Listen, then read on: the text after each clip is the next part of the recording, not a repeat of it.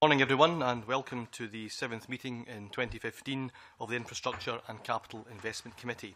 Can I remind everyone to switch off mobile phones as they do affect the broadcasting system. As meeting papers are provided in digital format, you may see tablets being used during the meeting. Our first agenda item today is for the committee to take further evidence on its Freight Transport in Scotland inquiry. This week the committee will hear from a range of experts from the transport sector. Can I welcome Halden of Halden Consultancy, Professor Dr. Alan McKinnon, Head of Logistics at Kühne Logistics University in Hamburg, Germany, and Dr. Maja Piecyk, Deputy Director at the Centre for Sustainable Road Freight at Heriot-Watt University. Good morning. Perhaps I could kick off our session this morning and direct our first question at you, Professor McKinnon. As you were the advisor to the Local Government and Transport Committee's 2006 inquiry into freight transport in Scotland, can you summarise for the committee what the impact of that, assuming there was an impact, of that inquiry was and what difference it has made to the freight industry in Scotland since the report was published? Yes, okay. The motivation, I think, for that study back in 2006 was a petition from the Road Haulage Association at the time, who felt that the Scottish road haulage industry was subject to increased foreign competition, and they felt that competition was unfair because foreign hauliers were moving into the UK and with fuel they had bought outside the country. So that was a big issue that was addressed by the committee. There wasn't a great deal could be done because many of the powers resided in Westminster rather than here in the Scottish Parliament. So one thing we could say is, to what extent is the Scottish haulage industry today, vulnerable to competition from foreign hauliers? I mean, it's still possible for hauliers to fill their tanks outside the country and come into Scotland and operate here with lower operating costs. What has happened in the meantime, however, and this is a Westminster-driven directive, there's the HGV levy has been imposed, which has tried to level the fiscal playing field, if you like, between hauliers in the UK and those externally. So although that was a big issue that was well debated at the time, nothing very much happened because, as I say, the powers resided elsewhere. I think there are 50 recommendations in the 2006 report, and I'm not going to go through all 50 to say whether or not they've been implemented or not. In many cases, it's hard to know if they were implemented because it involved asking the Scottish Government to conduct a study or to audit, and one doesn't know if that was done internally. There were a few things that have happened, however, which I suppose were recommended. One is the increase in the speed limit for trucks on the A9. That was a recommendation. There was concern expressed about the state of the Forth Road Bridge. The 2006 committee report didn't actually ask for a second Forth crossing, though there is one now being constructed. There were some other things recommended. It's hard to judge if they have actually happened. If I just list a few of them, a suggestion that bridges should be strengthened in the Highlands to accommodate the 44-ton lorry, because I think there were many restrictions on the movement of heavy trucks in the Highlands because the bridges hadn't been checked and strengthened to accommodate them. There was suggestion that there should be some investigation of the case for night delivery in urban areas in Scotland. As far as I know, that hasn't happened, though there have been initiatives south of the border seeing what the potential is for delivering to shops in urban areas during the night. There was support for the Rosyth Zeebrugge ferry. Now, some of these things have been overtaken by events because, as I'm sure the committee is well aware, the SECA regulations have imposed tighter environmental restrictions on short sea shipping, and that has made the Rosyth ferry a bit more precarious, though the Scottish Government, I think, has come in and provided some financial assistance, which now makes that service viable again. Another recommendation in the committee by the committee was that more use be made of long-distance rail freight services between Scotland and the European mainland through the Channel Tunnel. Regrettably, I don't think that has happened.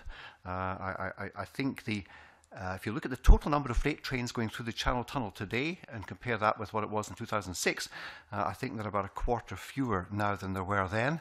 Now, I don't know how many of those are starting their journeys or ending them in Scotland, but there's less use being made of the Channel Tunnel today than before. There was a recommendation that freight facilities grants be encouraged to shift more freight from road to rail. Well, I mean, Scotland continues to make these grants available, unlike the government south of the border, but I understand that today there are relatively few awards made. What has also happened in the meantime is the methodology that's used, I think, to award these grants has changed. I mean, the committee overall was keen to see a shift in freight from road to rail and water.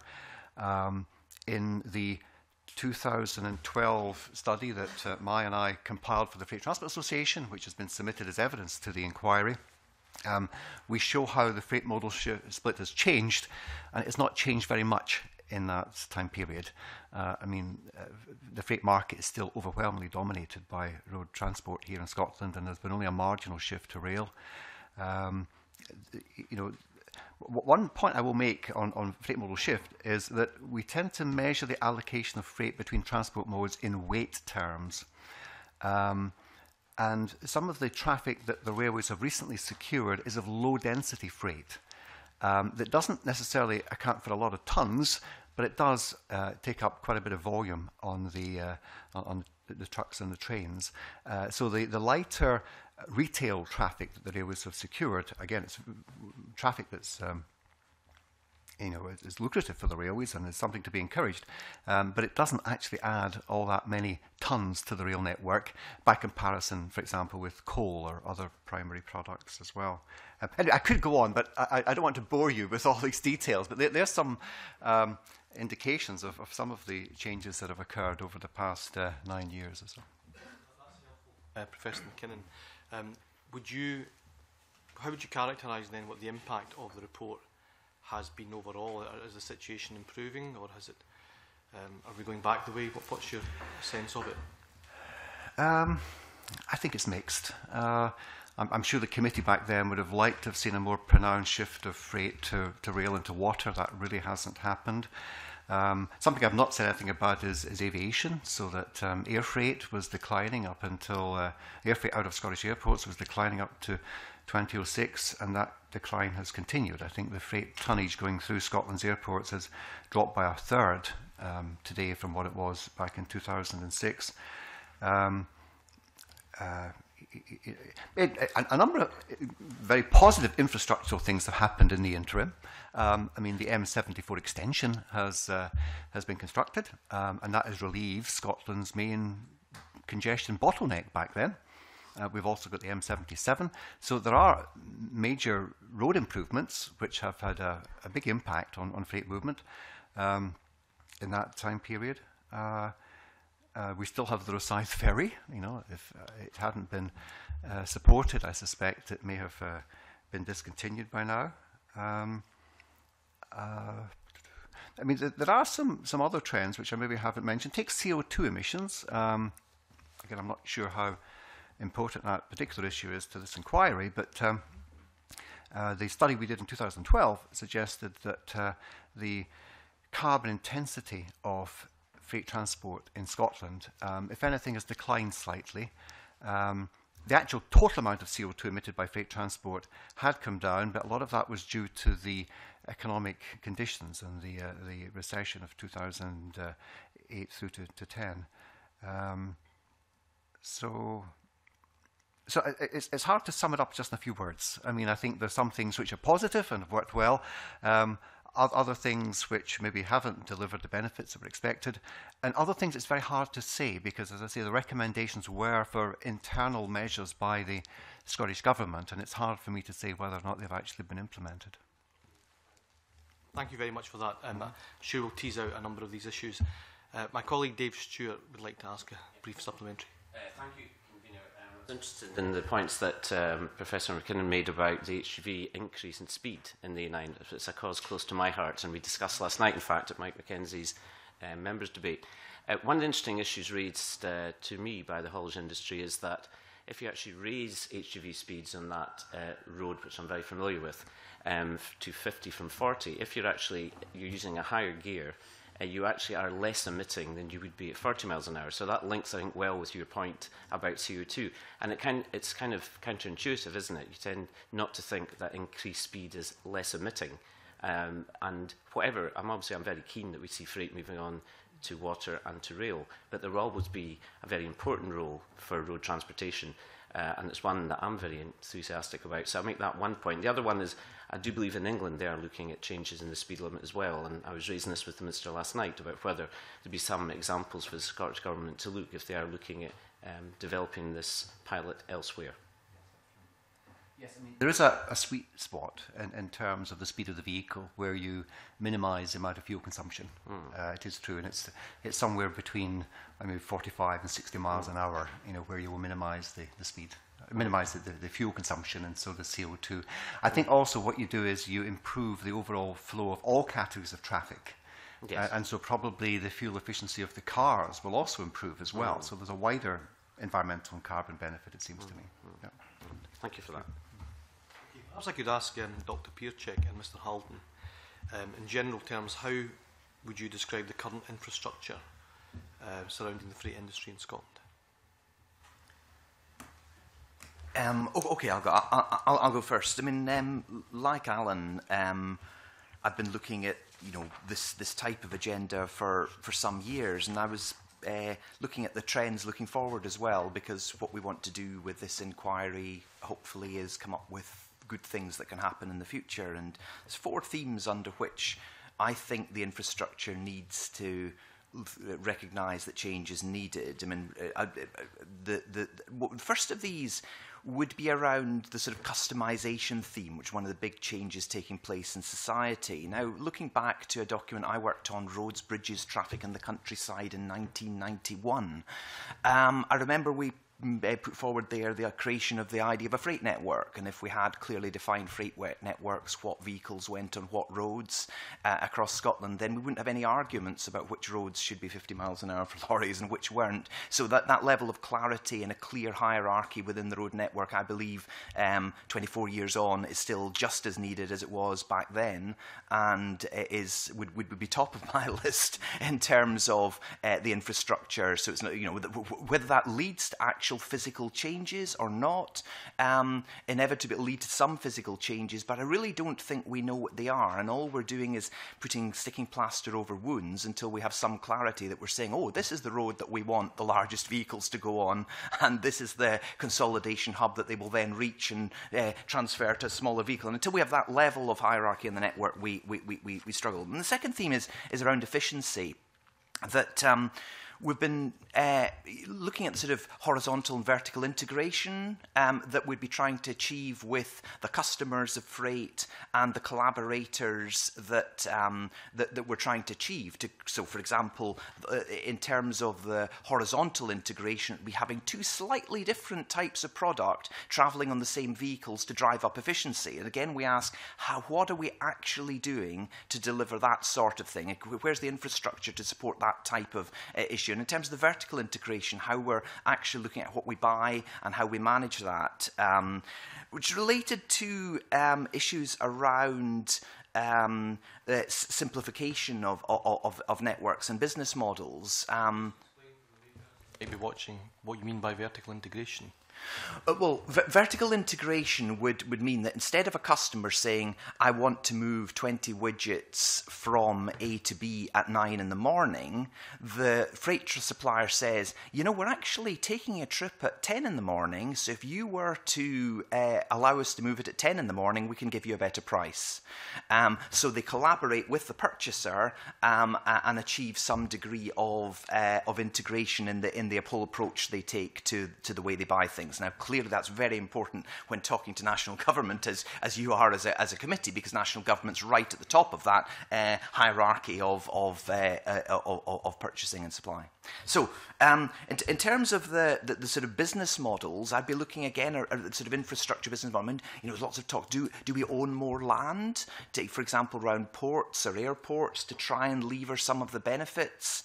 One of the things that worries me most when a lot of our work's in the land use transport interaction area is that because policy often seems quite unstable, the people that make the biggest sums of money are the speculators. The people that think, oh, if I can lobby for this particular transport investment, then this bit of land we have there, we can make a few £billion on. And so actually, the more stability we can have within policy, and one way of creating, the reason Princes Street's there in Edinburgh is because somebody bought all the land and achieved the planning in that way because they controlled it through ownership. So there are different business models, some around ownership, but some are just around agreements, around what can happen in particular areas. So stability is, certainty is needed in there. That's probably enough. Like Alan, I could go on for ages, but there's a lot in that, so I better stop. Yeah. Well, you get lots of opportunities this morning.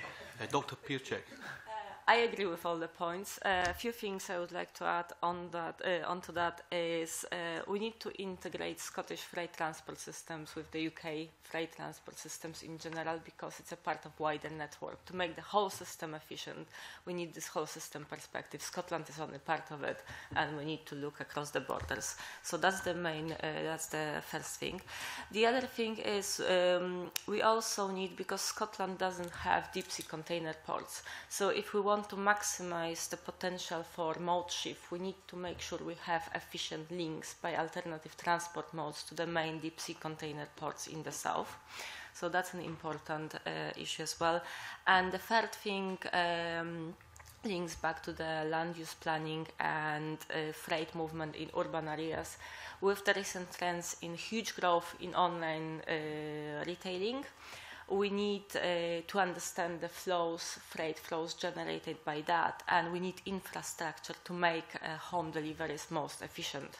So whether that's sort of unattended collection points or even loading bays for people delivering freight to homes, we need to look into that. So we need to understand the nature of traffic flows in urban areas and provide infrastructure for the most efficient solutions to that problem as well. Thank you. Mike, did you have a supplementary? Yes, it was just you mentioned that our strategy has to take account of the fact that we don't have a deep sea container port, and I'm sure you're aware that there was a proposal a few years back to have just such a port at Hunterston. But do you feel that Scotland's freight strategy would benefit greatly in terms of maximising the economic benefit to Scotland if we did have a deep sea container port? Well, there isn't a simple answer to that. I think there is a need for a study that would first assess the feasibility of having a deep sea container port. So do you have enough space and land around it? And the second thing is you would need to consult the main shipping line, because Scotland is outside of the main shipping routes at the moment. So I don't know even if Scotland had a deep sea container port. It's the question of whether the main shipping line would actually use the port to deliver directly to Scotland, or would they rather stick to the Rotterdam and south of England ports? Do you think there's virtue in us having a study to examine this possibility? Yeah, go on. I should have mentioned this. Back in 2006, there were actually two proposals active for a deep sea container port. There was Hunterston, there was also Scapa Flow. And so the committee back then, they didn't dismiss the idea, but I think they were a bit sceptical. Partly for the reason that Maja mentioned, that what is the likelihood that a big deep sea container shipping line would actually call at a port in Scotland? And even if they were to do so, given the traffic volumes, it would be infrequent. So many Scottish exporters would probably still want to connect with the more frequent services that they would get through, Felixstowe or Southampton. Scotland is always going to have this problem in trying to develop direct links, because we just don't generate a huge amount of traffic. Another problem, which I didn't mention, was the traffic imbalance problem. that in all our transport modes there's a directional imbalance in traffic, which makes it very difficult to get direct services into Scotland as well. So while it'd be great if it could be achieved, I think we've got to be realistic, and I just don't think it's going to happen anytime soon. Yeah. Halden, do you have a view? Yeah, these are discussions that I think I can remember Alf Baird and Alan and myself having in the Scottish Transport Studies Group 25 years ago. So I don't think it's a new issue. I think it would be lovely to take Alf Baird, who's been leading a lot of the charge on Scapa Flow and that sort of thing. Strong arguments there around why should Scotland be worse served than Iceland when we've got a much better population. If you actually look at the demand, could we create some sort of international terminal on the motorways of the sea, perhaps? And yes, I would just say it's something that does deserve more looking at. It is a tall order to deliver it. Dr. Piecyk, you said that Scotland has to be integrated within wider transport and freight networks. Perhaps the panel could tell us whether they think that there are trends at a European and global level in terms of freight and logistics that have an influence on the Scottish freight transport system.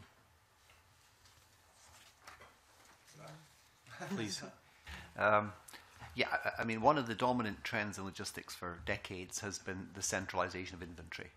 And that's happened to a very advanced stage here in the UK, so that Scotland gets a lot of its retail products from distribution centres in the Midlands of England, for example.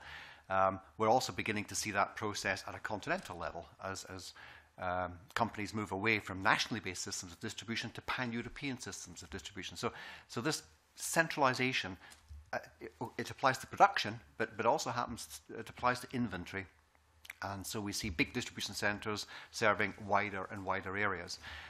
In the 2012 study we did for the Freight Transport Association, one thing we looked at was the development of distribution centres here in the UK.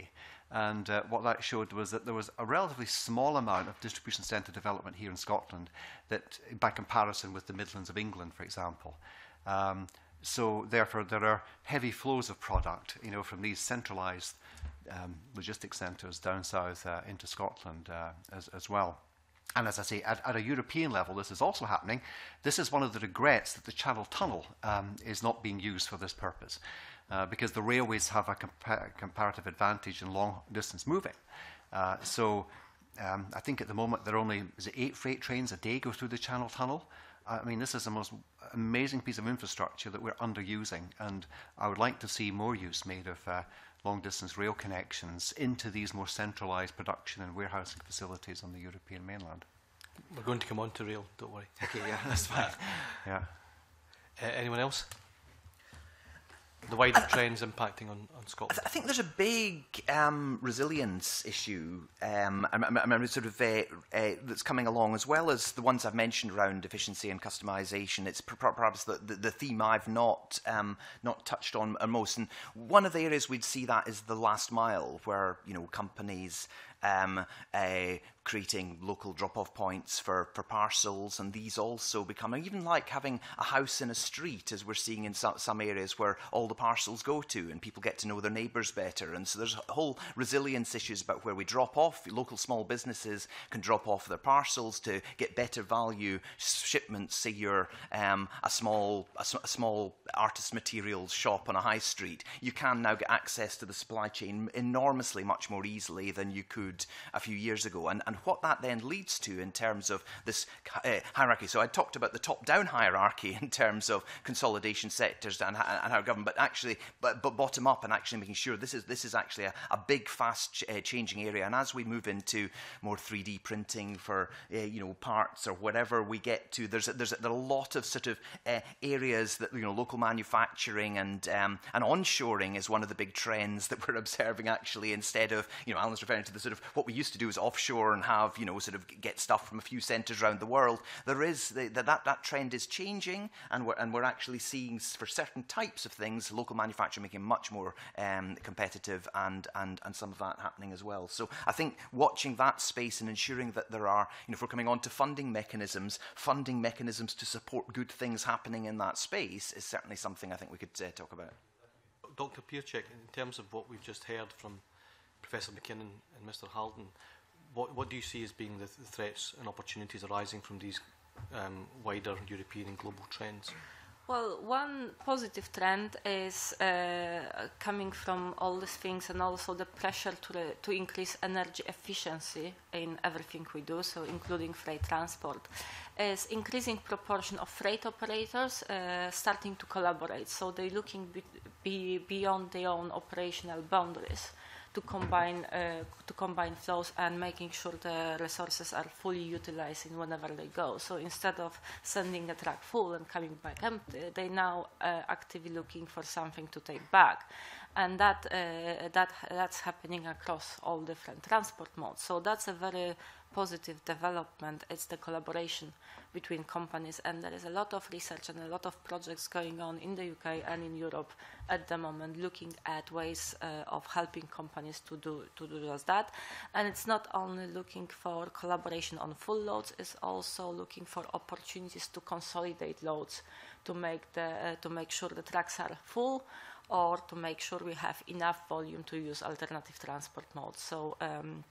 So that's one thing. The overall efficiency in freight transport systems in the UK and elsewhere is increasing, and that's a very positive development. In terms of threats, I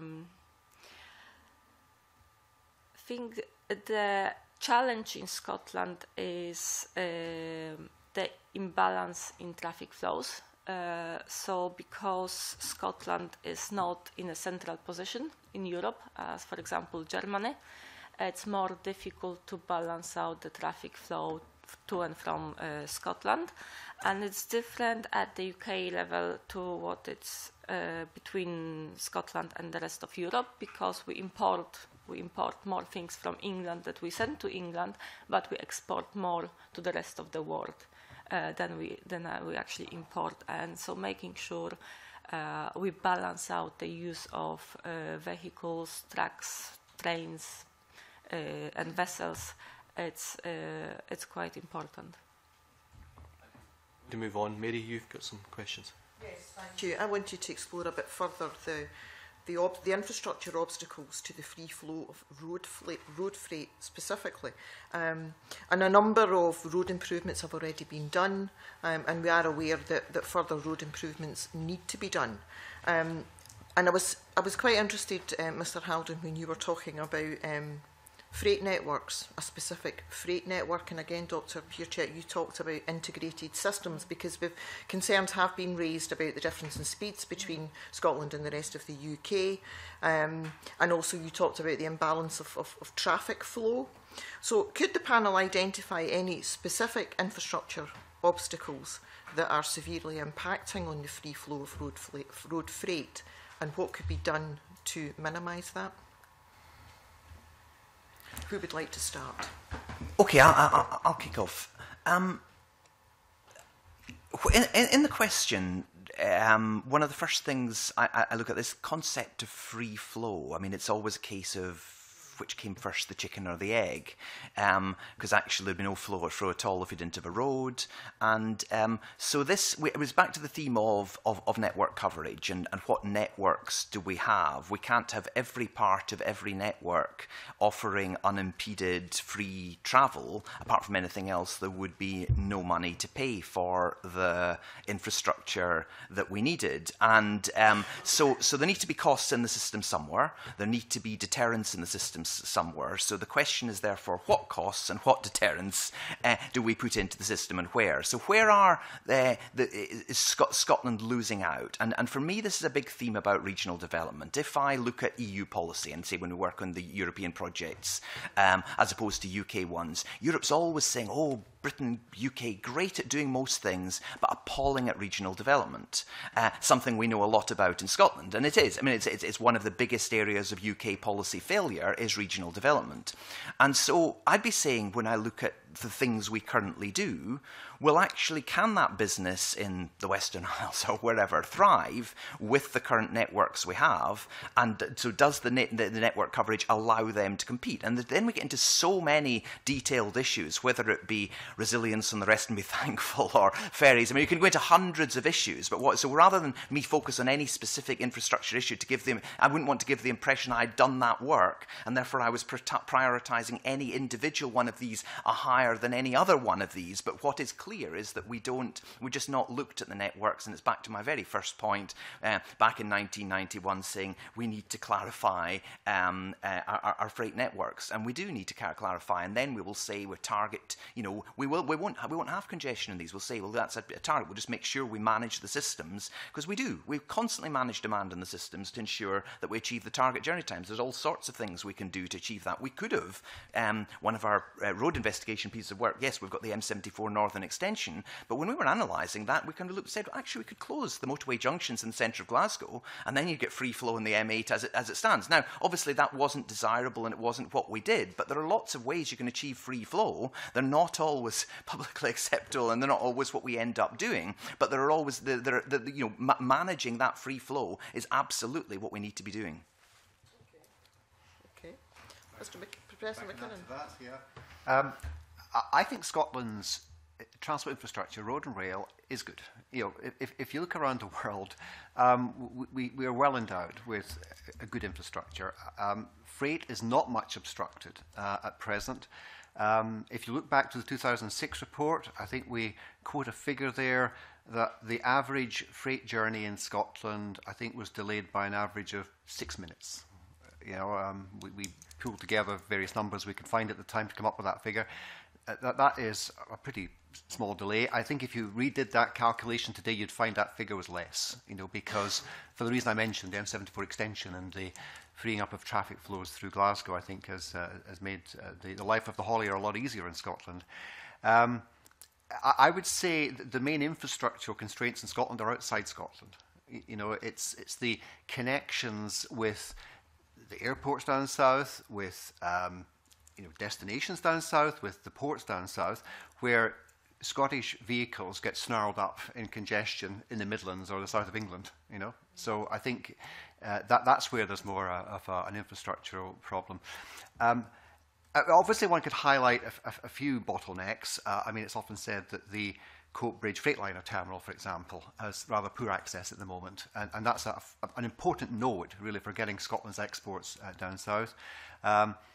Clearly, for many years, we've been hoping that the M8 would be 3 lanes the whole way between Glasgow and Edinburgh, and I'm sure that will happen eventually as well. But I like Derek, I wouldn't want to just give you a list of all the infrastructural improvements I think would be necessary.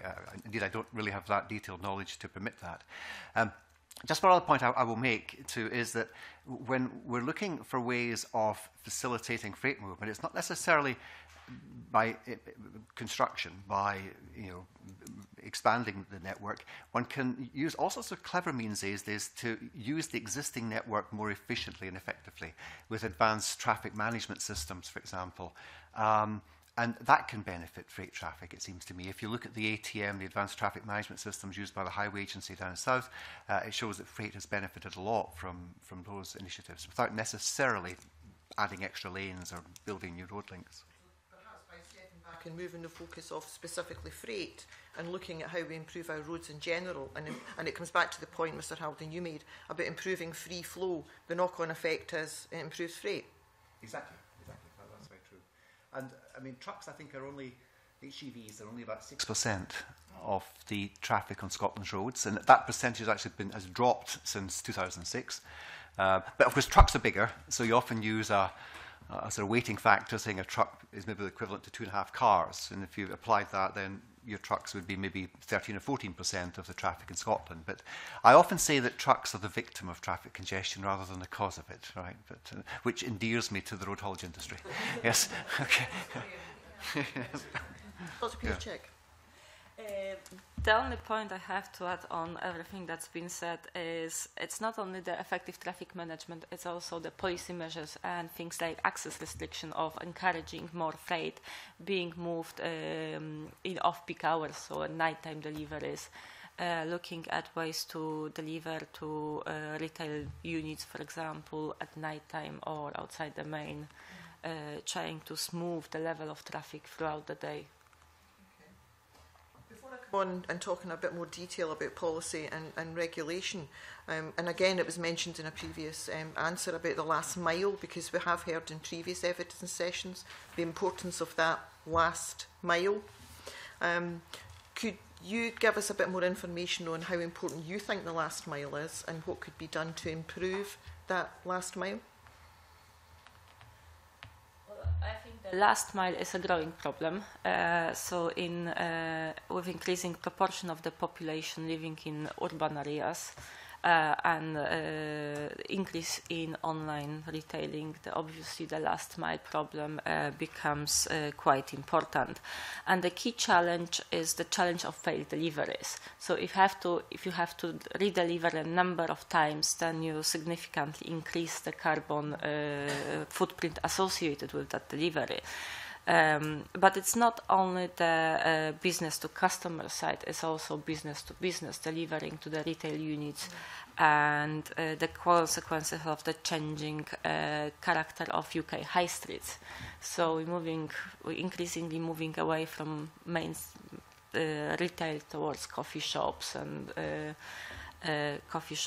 sort of meeting points, this sort of thing. So the nature of freight flows in urban areas is changing, and that generates a need for different solutions to look at just that. So there is a number of urban logistics projects going on in UK and in Europe, and they're looking at different solutions. So there are things as, for example, urban consolidation centers.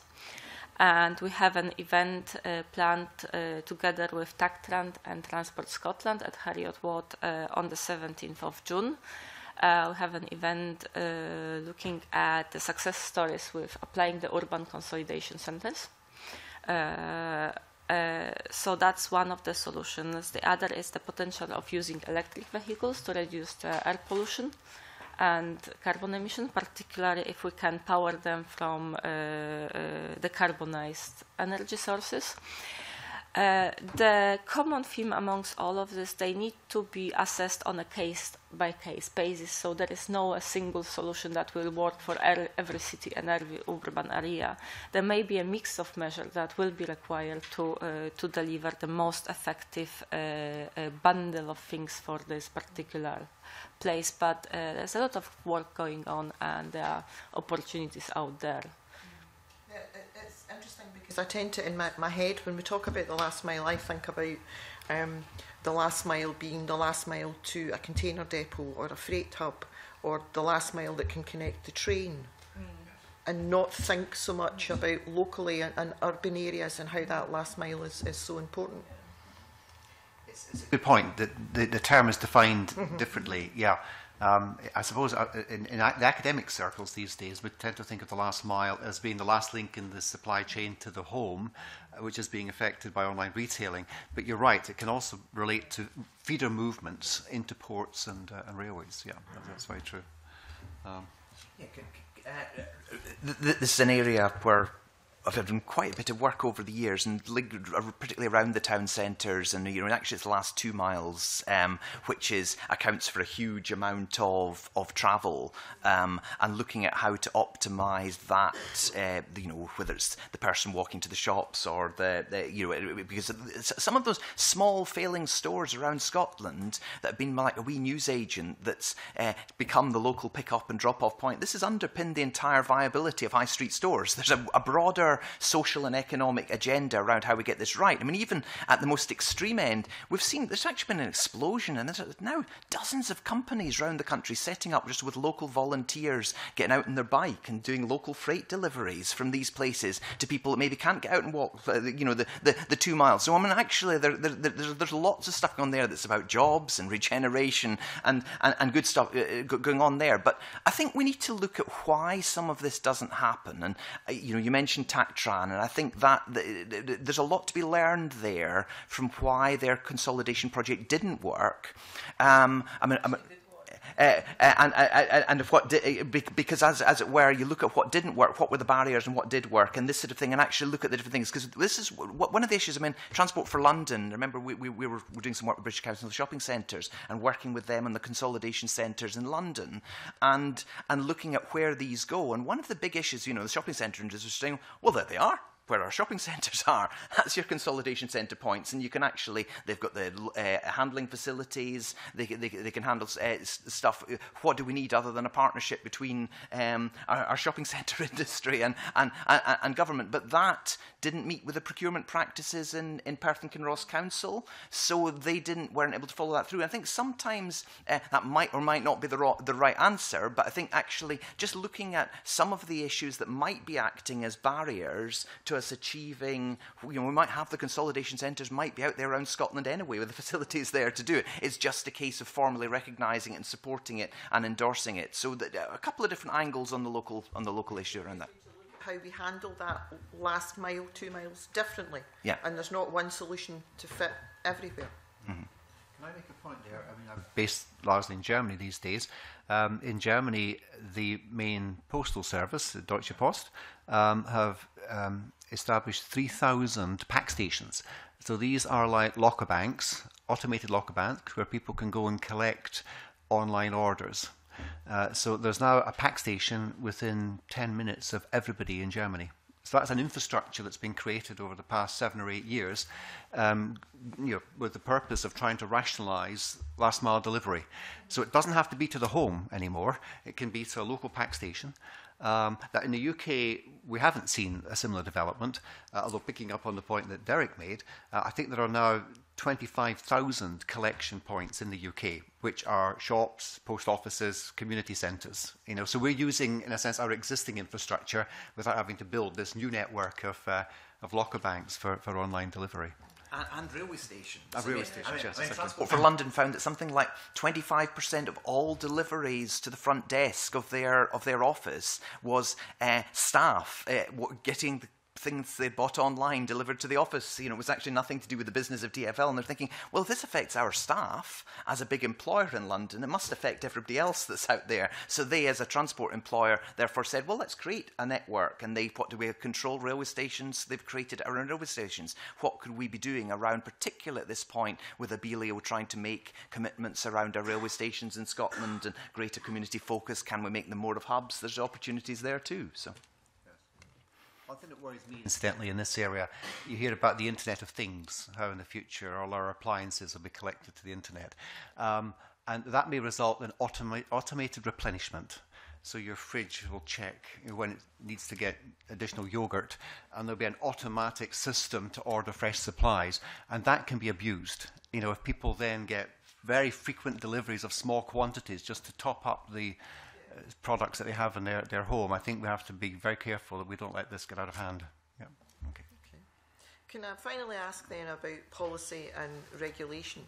Are there any obstacles in current policy and regulation that impede free flow of road freight, and what could be done to make it better?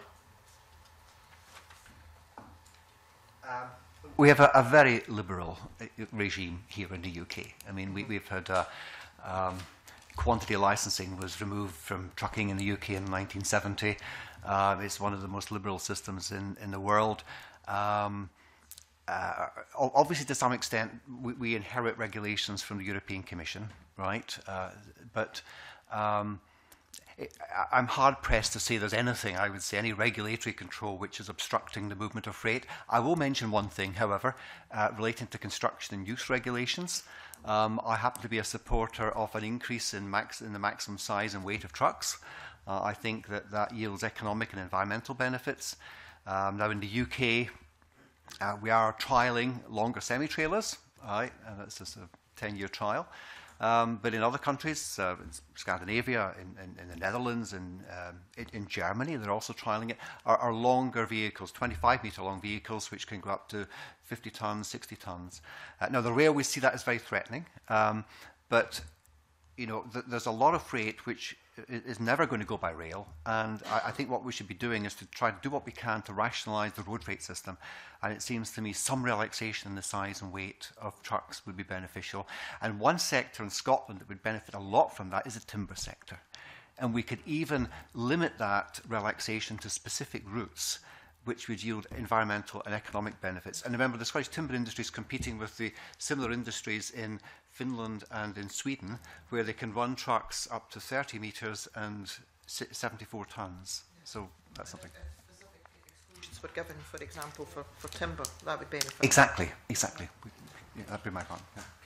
Can I just add to that? Because while I agree with Alan that there is no major regulatory barriers, the barriers that come are largely because some people object. Now, so if we take one we've been talking about, which has been like, what do we regulate the speed limit at in the A9?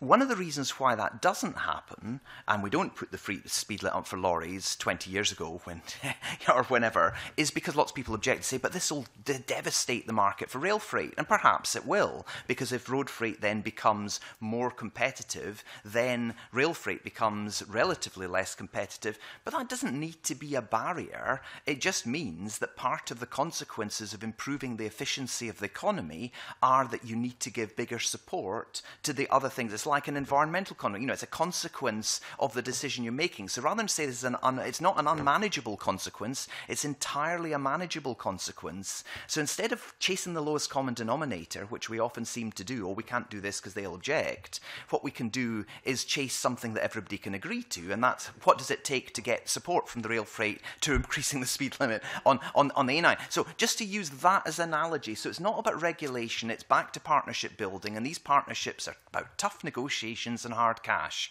not sitting round tables trying to pretend all of this is cosy. This is, you know, how much cash does it take to ensure that the disadvantage is mitigated, and who's going to pay for it, and so you know, managing that partnership structure is, you know, real hard business negotiations and the sort of thing. I mean, I alluded to W.H. Malcolm Elgar, but you know, DHL or Norbert Dontes, or all the third-party logistics providers are getting better and better at trying to close more of these things by ensuring that all the cross-trading goes on and they can become genuinely cross-modal providers. I think we need to remember that we do have a capacity out there, that it's not that government has to go and speak to every individual operator. There are ways that the industry is increasingly working better together, far better than it was 20 years ago, when it was so fragmented. It was almost difficult to do good things.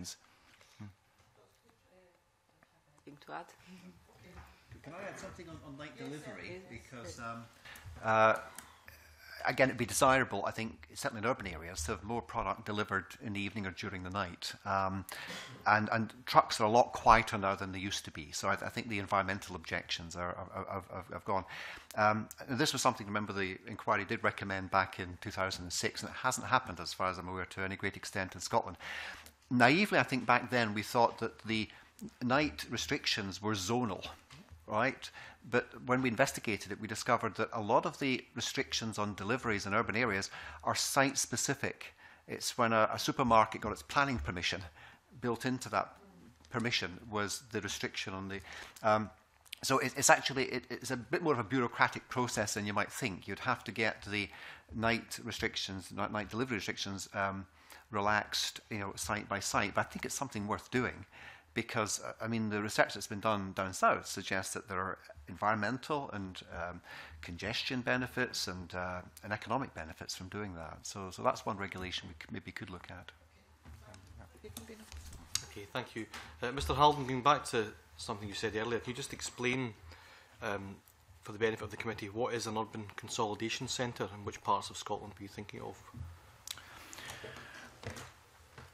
Each urban area, we can't take the 40-ton juggernaut to the door of many shops. So what we need are the right type of vehicle on the right type of road. So where do we need the white van? where do we need smaller trucks? How do we consolidate loads so that different companies can have pallets all going on a common large vehicle or a train from a consolidation centre? So if we were to try and say, could we identify across Scotland in every city that what this network of freight consolidation centres looked like, then that would be a worthy outcome to the goal that I wrote in the document 24 years ago, and I'm sure people before me had done many times. It's something that we've been trying to do but just haven't achieved, that we need this hierarchy with nodes and links, and if we do that, we can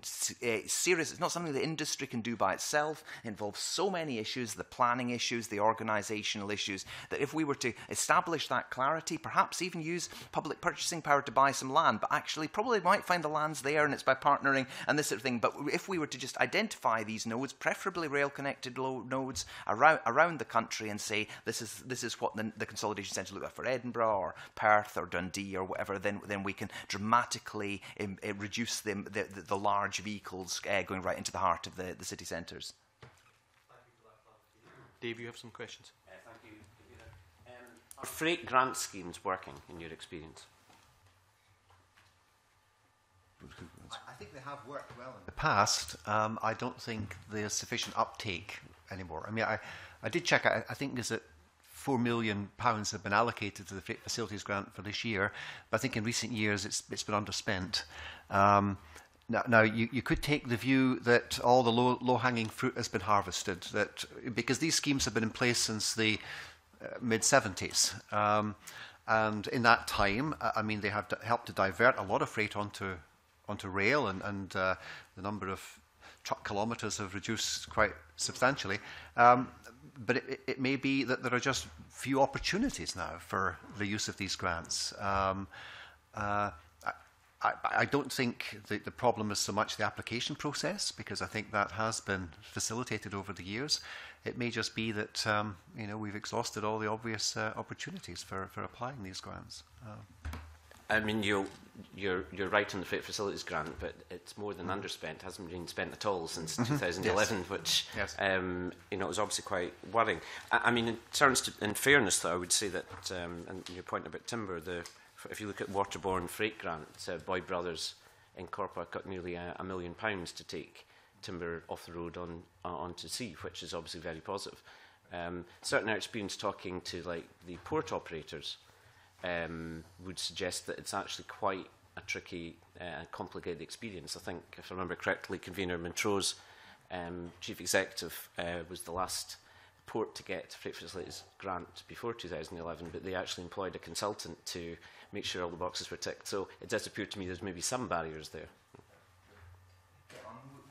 We have been involved in preparing freight facilities grants, and it's not an unduly onerous process. I think the issue is what I was alluding to earlier, that it's the criteria are perhaps not broad enough, that the environment is not the only market failure in the freight transport industry. There are a whole range of social and environmental, they were just looking at one wee bit with emissions there and saying that's the only market failure. So the regional development focus was the most obvious one I was concentrating on there, that I think we need something like a freight investment fund or something like that, a renaming, a repackaging of it as something much more useful. And so, yes, it's good that I think more the reason we kept it in Scotland, if I had to observe as a sort of consultant looking in on the machinery, is because people didn't want to lose the money, not because they particularly felt that there was anything. They felt there was a need for something like that, but actually it was important to recognise it, but not that they thought the scheme as it stood was brilliant, because the current rules are really quite restrictive about just specific emissions and specific trips. And again, sort of my experience in the past, putting some questions down on memory, is that the schemes were more successful for rail than for sea. In fact, I haven't got specific information in front of me, but certainly in questions in the past, there was very few for sea. It was mostly about rail. Is that your experience as well? Yes. In terms of freight? Yes. Yes. Yes. I think the type of freight facilities grant in the past which worked quite well was where it was to a dedicated installation, like a factory or a warehouse, operated by one company, and they had quite a good idea of how much freight would be generated years into the future, so you could see what the stream of benefits would be. What is more difficult is if it's a logistics provider that is applying for a grant for an intermodal facility, when they're not all that sure about who their future clients will be, what the volume of business will be years, and so it's much, I think, harder to meet the requirements of the application, where you cannot come up with these fairly firm predictions as to what the use of that facility will actually be. And of course, in Scotland, we've had some examples of freight facilities grants which have not delivered the benefits that were expected of them. I think in Grangemouth, for example, I think the largest ever freight facilities grant didn't generate anything like the traffic for rail that was anticipated. And so, could you put your finger on why that was the case? Just the company changed its strategy. This was, I think, when BP was operating out of... obviously there's a certain risk, and there's always a possibility that the client will change the logistics strategy, or the ownership of the business will change, and therefore you may not... And I think I'm right in saying that no money has ever been clawed back by the public sector, so they take the risk, and the danger is the money then is misused. But obviously our inquiry is about freight rather than climate change, but clearly that is a factor. And obviously I think we're all concerned that we're not meeting our climate change targets, and clearly transport is a big emitter, notwithstanding my point earlier about 50 miles an hour increase in speed. So clearly this makes a lot of sense to government to try and push freight off-road onto rail and onto sea. So basically, all the witnesses, I think, have hinted about this. How can we improve the schemes that we currently have? Well, a lot of this isn't actually about big sums of money, but just enough money. This is about the government's role as an organiser and facilitator to enable good partnerships to happen. And that's the bit that seems above all else to be missing to me. I mean, we need, in many areas, when you look at the changes going on in the world, something like step changes in infrastructure investment to rebuild our cities as the smart cities of the future and all this. And they're really exciting things. I mean, whether it's stocking fridges or not, I don't know. But I don't think anyone does. But what we need is to tap into those. And actually, government can share in the revenue streams by maybe carrying some of the non-market risks up front as well. So that, linked with the question about clawing back the money. I mean, the clawback should be linked with the whole delivery of the process. So I think it's how we use the funds we've got, how we partner, how we facilitate these types of projects and enable them to succeed is what the future's about. And that, it's certainty above all else. I mean, if we look at even some of the schemes in the national planning framework, this is a certainty for 30 years, but some were changed within weeks.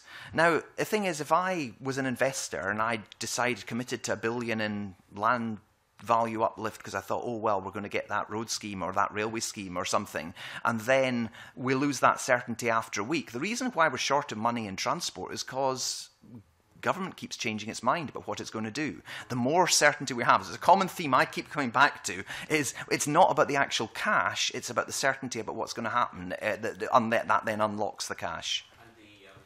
Port operators, you may have picked up the evidence we took recently, the points they're making informally when we visited Grangemouth and Aberdeen and so on, and in witness sessions where, look, you have very few constraints by sea. I mean, the constraints, if you take an area, hands and hands, that I cover, the constraints by rail, unfortunately, are height restrictions, the fact that so much of the rail network is single track. That is what's stopping the flexibility. Whilst of course there are some constraints by sea, there's not the same constraints. Would you agree that's a general thrust? Absolutely. I mean, those are expensive constraints to overcome, and we need good volume. We need big volume increases on the railway networks to make sure they're properly justified. But we don't even got, even the West Coast Main Line's not free of, there's stuff that's even more obvious than that. So yes, absolutely, we need to resolve some of these rail gauge issues. Do any other witnesses have any other comments on improvement? You mentioned climate change and decarbonising freight transport. One thing we have to do is to look at the relative cost effectiveness of all the ways in which we can do that through public intervention. And the focus here has been on grants to support modal shift. But that's only one of a whole panoply of things that you could deploy to try to decarbonise freight transport in Scotland.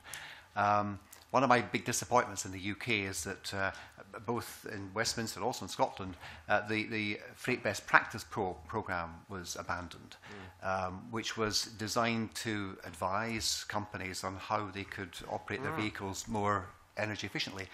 The UK pioneered this. The UK was the first country in the world to have these green freight initiatives. This was way back in the 1990s. We abandoned ours, but they're now proliferating around the world. So in the States, the US, there's a SmartWay program. In the rest of Europe, there's a Green Freight Europe. There is Green Freight China, Green Freight India.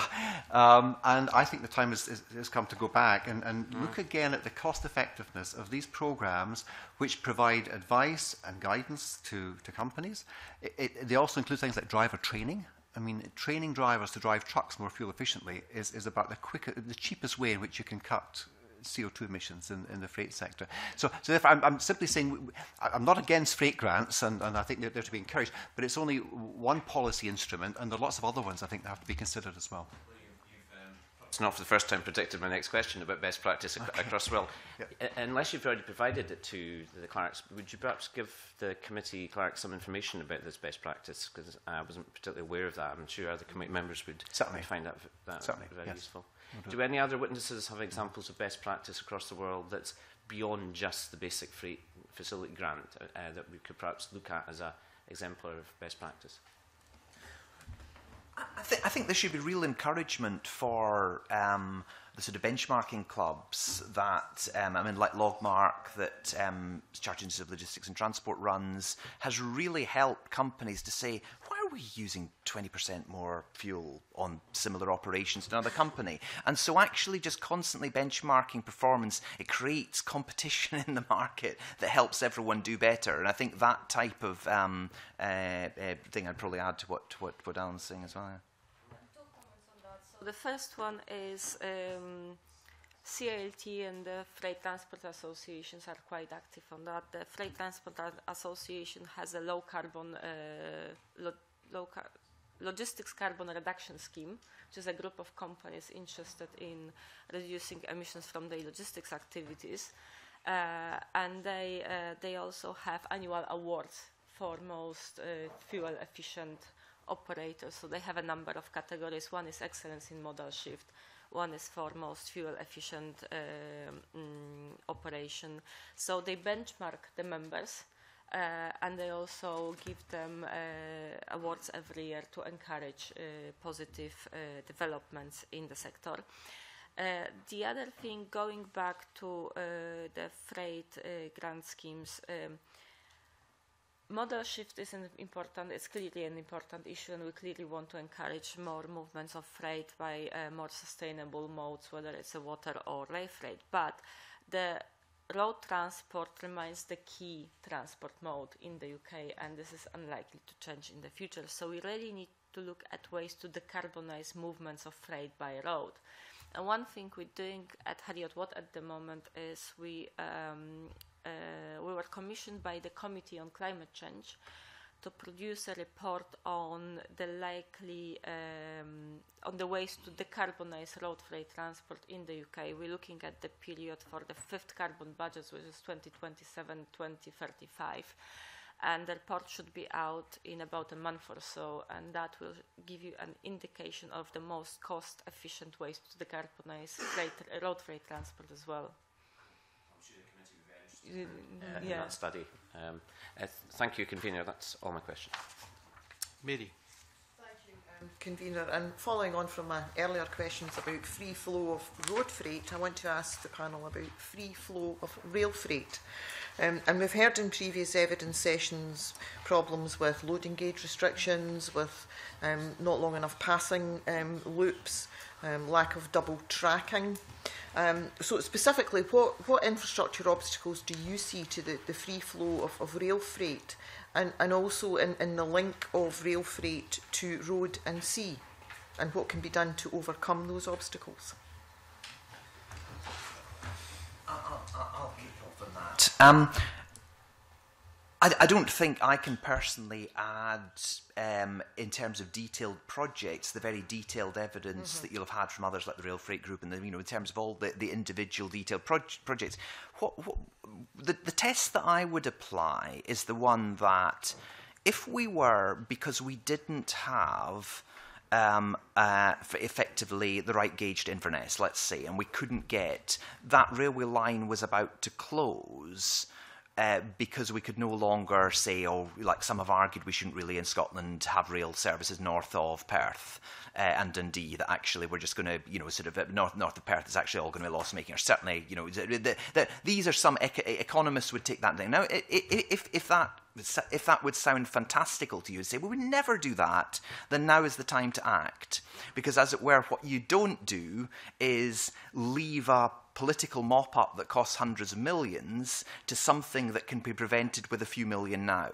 And that's the way I would look at it, in terms of we need a clear planned decision about what sort of rail network coverage we want in Scotland. If we want railway lines going to Kyle of Lacalsh and Wick and stuff like this, because that's what, as a country, Scotland wants, then we need to work out how to make the best use of that resource and how to add value to that resource to make sure that what's a very expensive resource is as well used as possible. I mean, I think that's what certainly the team at High Trans have been trying to do as much as possible. And there's a lot of work going on there. But you think, if we've got that clear decision, so it's back to this thing about networks. We need to define what sort of network coverage do we as a country need, and then once we've got that network coverage, what it looks like, where are the hubs, what types of networks, is it motorway, is it blue line stuff, is it dual carriageway, is it and the character of so actually we need clarity. I mean, this, I think it had to be a political intervention to say, which cities do we have dual carriageways from? I mean, that's dreadful. That should be coming through, I argue, a normal transport planning process that says, what should our networks look like? So there are actually some very important gaps here in Scottish transport that we don't know. We haven't even made up our mind where we want what we want to be blue lines. We haven't even got a blue line between Glasgow and Edinburgh. It's one of the most. Alan's talking about 3 lanes. But I'm actually highlighting. I mean, if I was from Hong Kong or North America, look and say, what is this tin pot country? They haven't even got a motorway between the 2 major cities. And I think we need to look at that sort of thing. And people might say they might not want to use the railway network immediately, but what's the option value of actually having that there to the country? And so I think defining that, making sure we're investing in it. So the detailed schemes, do we spend money on any individual? Yes, let's look at all the stuff that's out there, the people at the Rail Freight Group and Put Forward and stuff like this, and start to try and prioritise that and say, this is how we develop our network in a planned, organised way. Everything's far too fragmented at the minute. And so we would be better looking at what we want, deciding what we want and working back the way, rather than doing little bits of stuff to get us to somewhere that we've not actually defined. Absolutely, that's a really good way, I think, of putting what the policy. There was a brilliant policy document produced by the Scottish Government called Travel Choices for Scotland back in about 2000, and it started out, very first line, and it was saying things like, in the future, our transport policy will be what sort of Scotland we want, not patching piecemeal stuff around the networks. Absolutely, that's where I'd be coming from and saying, we need to get back to that sort of strategic focus and make decisions about what the country needs. Okay. Professor McKinnon.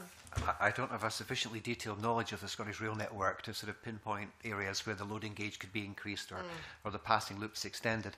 But what I would do is suggest that maybe have to take a step back and say, what is constraining greater use of the rail network in Scotland by freight? And infrastructure is part of the problem, but it's not the only cause of this. And I cite the case of the gauge enhancement on the line, I think, from Dundee to Aberdeen and to Elgin, which was quite expensive, and as far as I'm aware, little use has been made of that. So what we need is the railways perhaps be a bit more entrepreneurial, to improve service quality, to provide a more competitive service, right? So merely releasing an infrastructural blockage often isn't enough. You've got to look at how the railways are actually going to exploit that as well. Back to the point, Mr. Halden, that you made about partnership negotiations. It's not just about different freight organisers or companies talking to each other. It's also about government talking to freight companies to say, if we do this, will you use it? Yes. And if you're not going to use it, why not? Yeah, the risk sharing in all of these agreements is absolutely critical, and it's one reason why I'm often quite critical of grant schemes, because if we look at what often we give the grants to the worst performer, where the way that markets work generally is the best performer does best. So often government acts in anti-competitive ways through grant schemes to support the worst performers, and supporting the worst performers actually undermines the successful businesses and helps the unsuccessful ones to do better, which is not always a good strategy. In favour of markets. Dr. Piecyk, do you have anything to add? No, I fully agree with Alan. We need to understand why the railway network is not being used to the extent it should be used to, and then work from there. So taking a view of rail freight providers and also potential rail freight users is important part of the process. Do we have enough terminals, hubs? Do we need to build more terminals, or what we have, is that sufficient?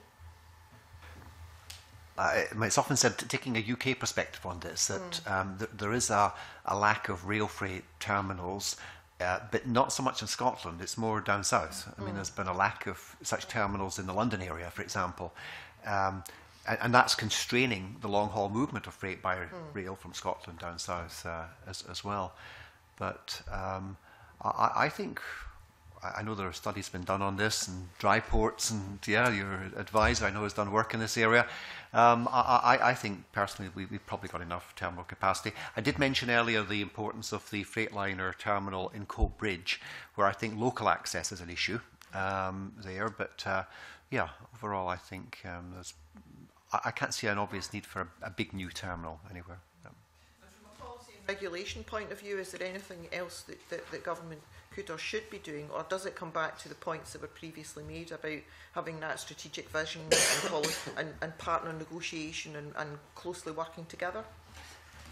To pick up on the chair's point about markets are often misunderstood. They're actually very simple, and the rules under which they operate are those defined by government. So if you don't like what you see in the markets, then that's a function of the regulatory rules that you have created that define what that market is. I'd love to see some of the markets incentivised more in social, particularly social. There's been a focus on environmental, but particularly social directions, and that can be done through regulation in lots of ways. So I think some of the things I've hinted at, like changing freight facilities grant into freight investment funds, partnership approaches, working together, addressing the wider social and economic issues, as well as just this environmental versus economy type war that kind of people tend to characterise, that I think the social dimension is so often missing from what we're doing, and actually when we unlock it,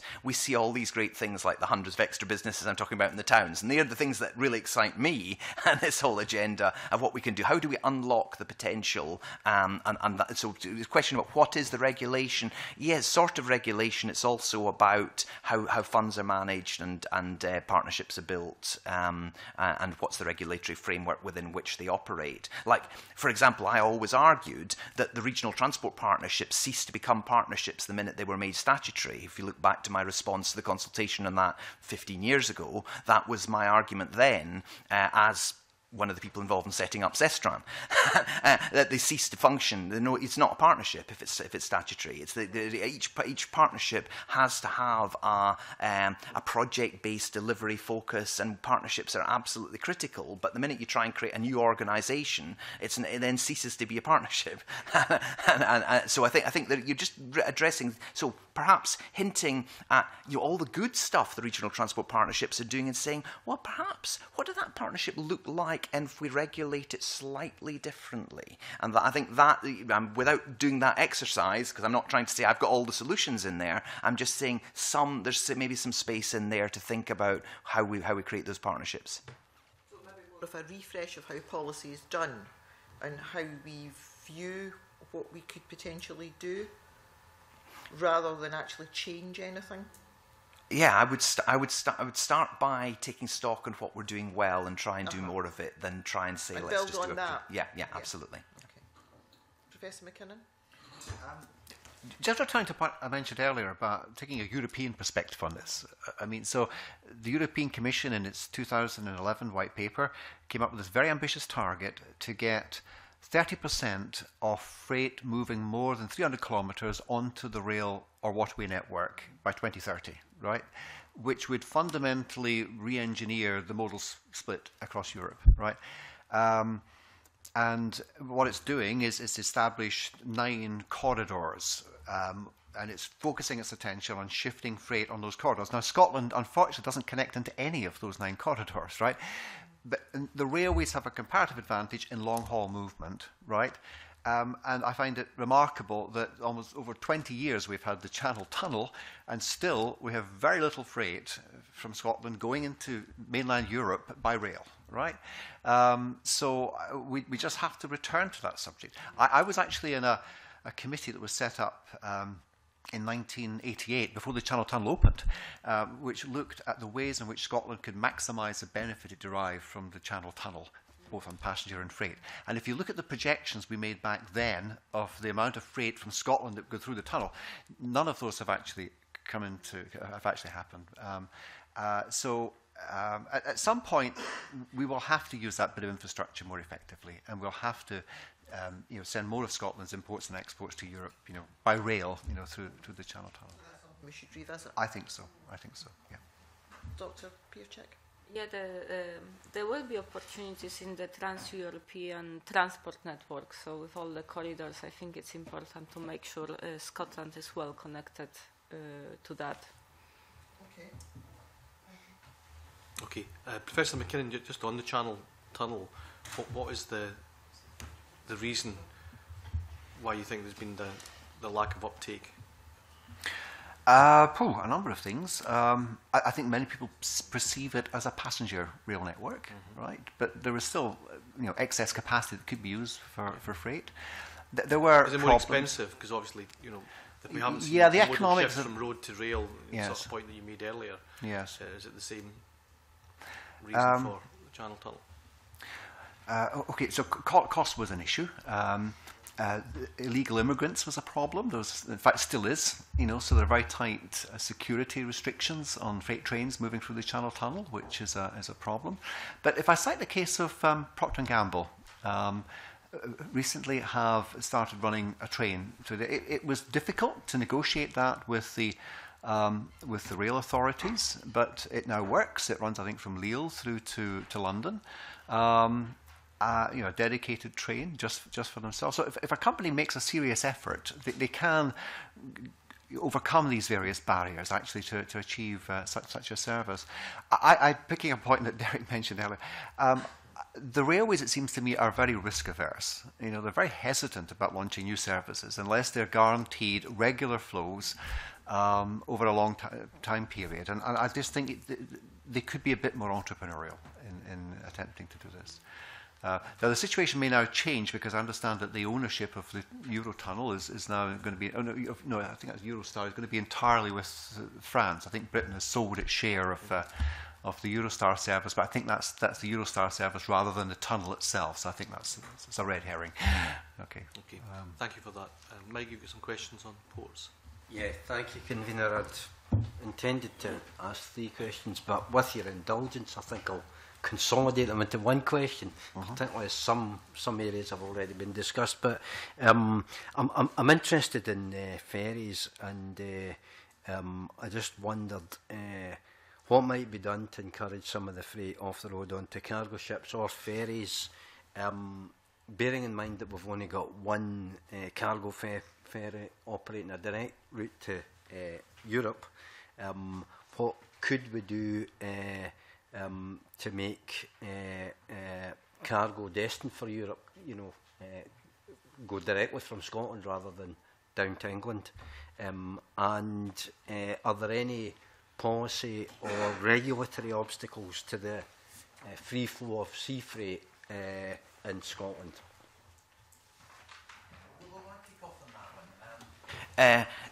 Looking back to some of the work to get the Rosyth to Zeebrugge ferry off, we were working on Scottish Enterprise's transport strategy at that time, and some of what they were actually doing to try and approach something that was important, seen as important for Scotland's economy. We'd always had a ferry link from there, and looking back at how the rules were kind of, looked at in as tactical a way as possible to create the Freight Facilities Grant to make all that happen,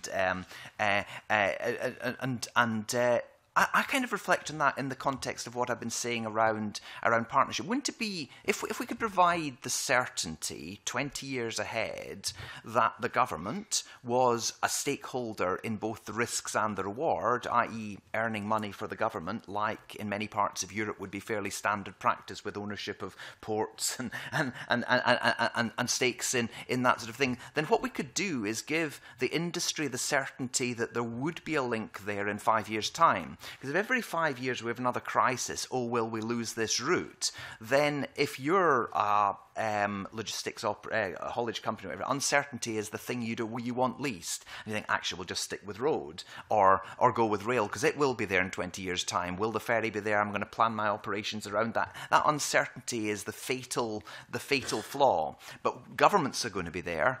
And if this is government-backed, it's like having a government-backed bond, that government is a stakeholder in the operation of that ferry service somehow, as a partner that, say, shares in the risk, shares in the rewards. That type of partnership I would see as much more progressive than just saying, here's your 5 million, go away and do what you can.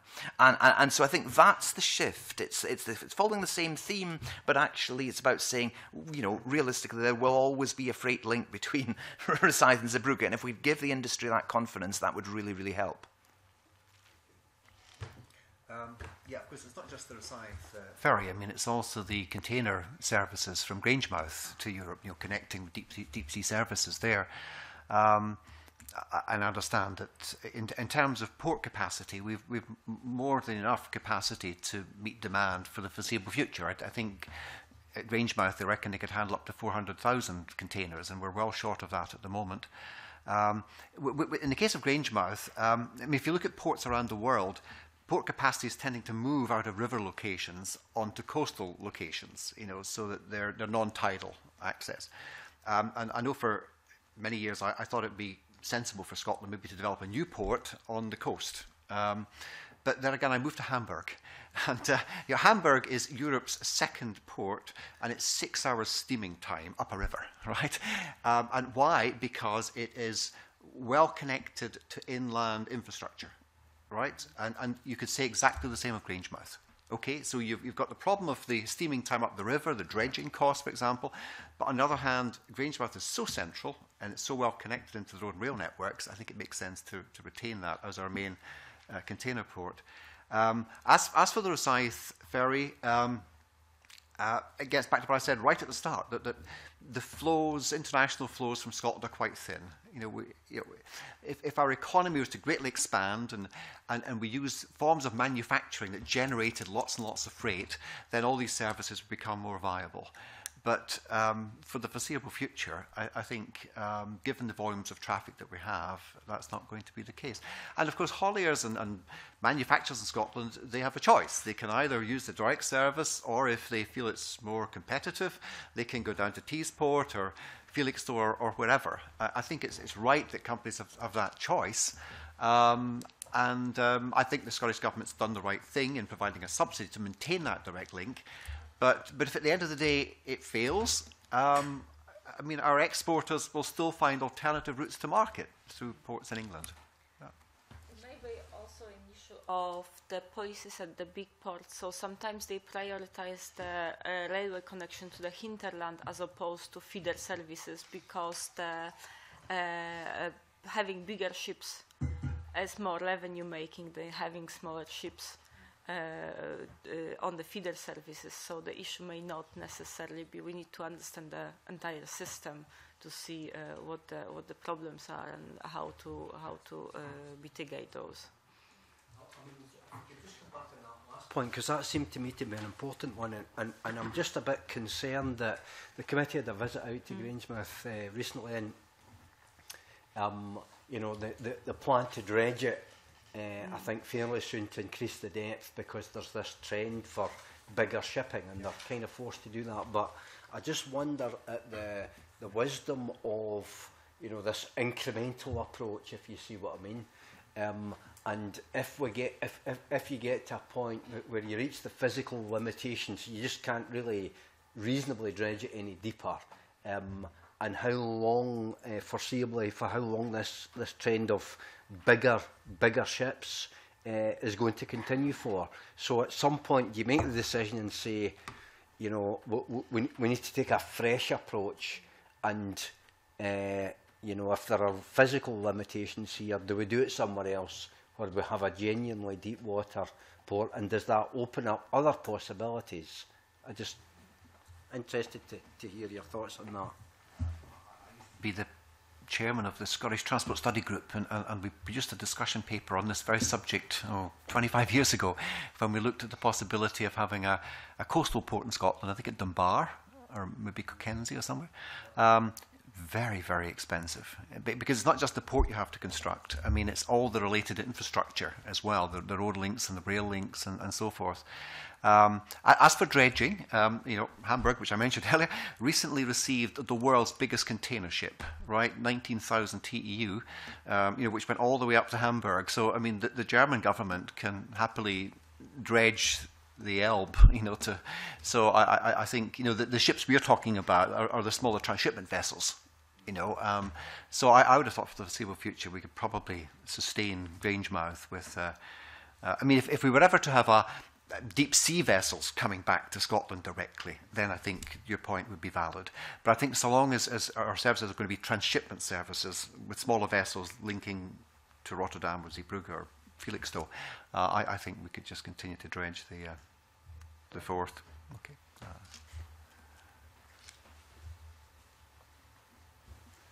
Okay. Who's next? Adam, I think. Adam next. Just to follow up the port questions, if I can.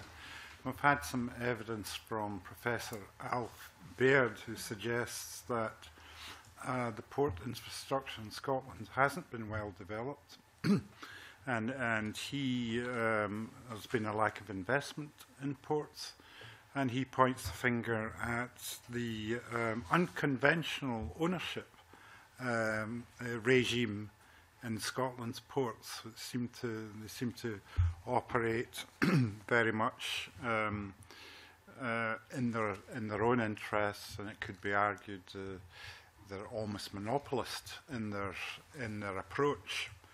Do you think we should be, the Scottish government should be looking at this particular situation in terms of trying to create more of a driver of economic growth through our ports?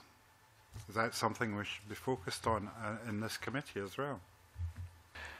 When I mentioned there was a study done 25 years ago, it was actually done by Alf Baird, right, who has been very critical of Forth ports and in particular underinvestment in Grangemouth for many years. Yeah. And so he was advocating the development of a new port, presumably with a new port operator, to create a bit of competition for the port. I've got some sympathy for his arguments. I mean, I think Forth Ports does have monopoly control, really, of the Forth estuary, I don't know enough about the port sector to say how we could alter that situation. About you know, whether we could change the ownership structure.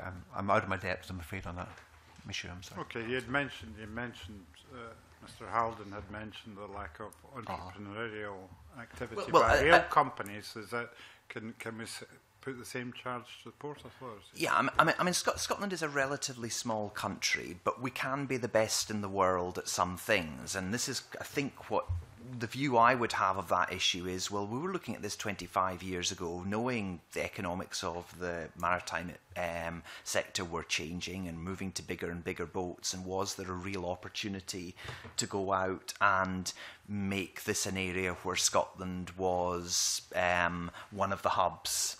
And I'm not sure that that agenda's evolved quite in the way that that we envisage. I'm not the expert. It's Alf you need to speak to on that.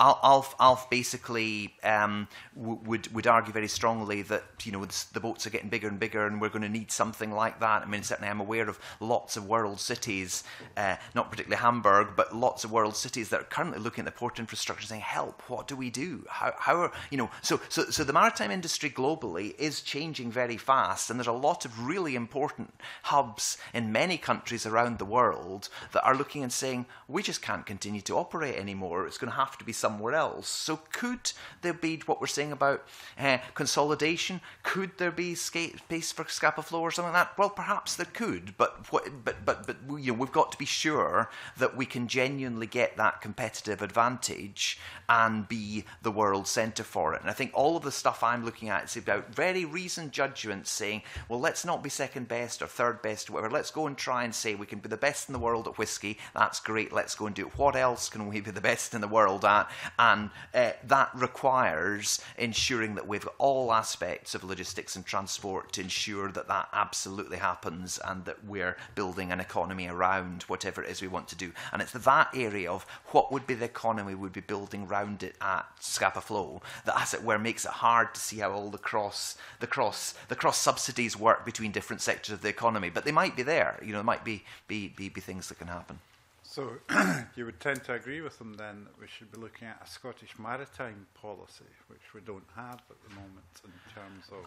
I think the lack of clarity in what we want to do, back to what I was saying about travel choices for Scotland, the lack of clarity about what sort of Scotland we want is the number one thing holding back Scottish transport. Okay. Can I change the subject onto efficiency and carbon emissions? I think we've already had a fairly extensive discussion about programs that you were advocating in terms of reducing the carbon footprint. What about the use of technology, new technologies, be it vehicles, transport information, or logistics technology, that can make transport operations more efficient, less costly and more sustainable? Have you anything to say on uses of technology? Well, I'll start on this one. We need a range of measure. Technology is only one side to the solution, and it's not a single technology. We need a whole range of measures, and some of these measures will, for example, in the road freight transport sector, some of the technologies will come in as a standard fitted onto new vehicles. Some will be retrofitted by the operators if there is a clear economic case for doing so.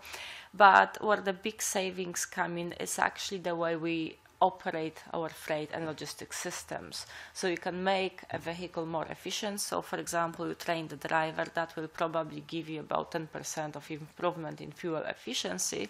But if this driver then drives a vehicle that it's only full one way and comes back empty, that's not going to drive the overall emissions. Where the real saving comes in is having the same vehicle full both ways, because then you replace 4 separate movements with effectively 2 movements instead of having 2 trucks, sending one.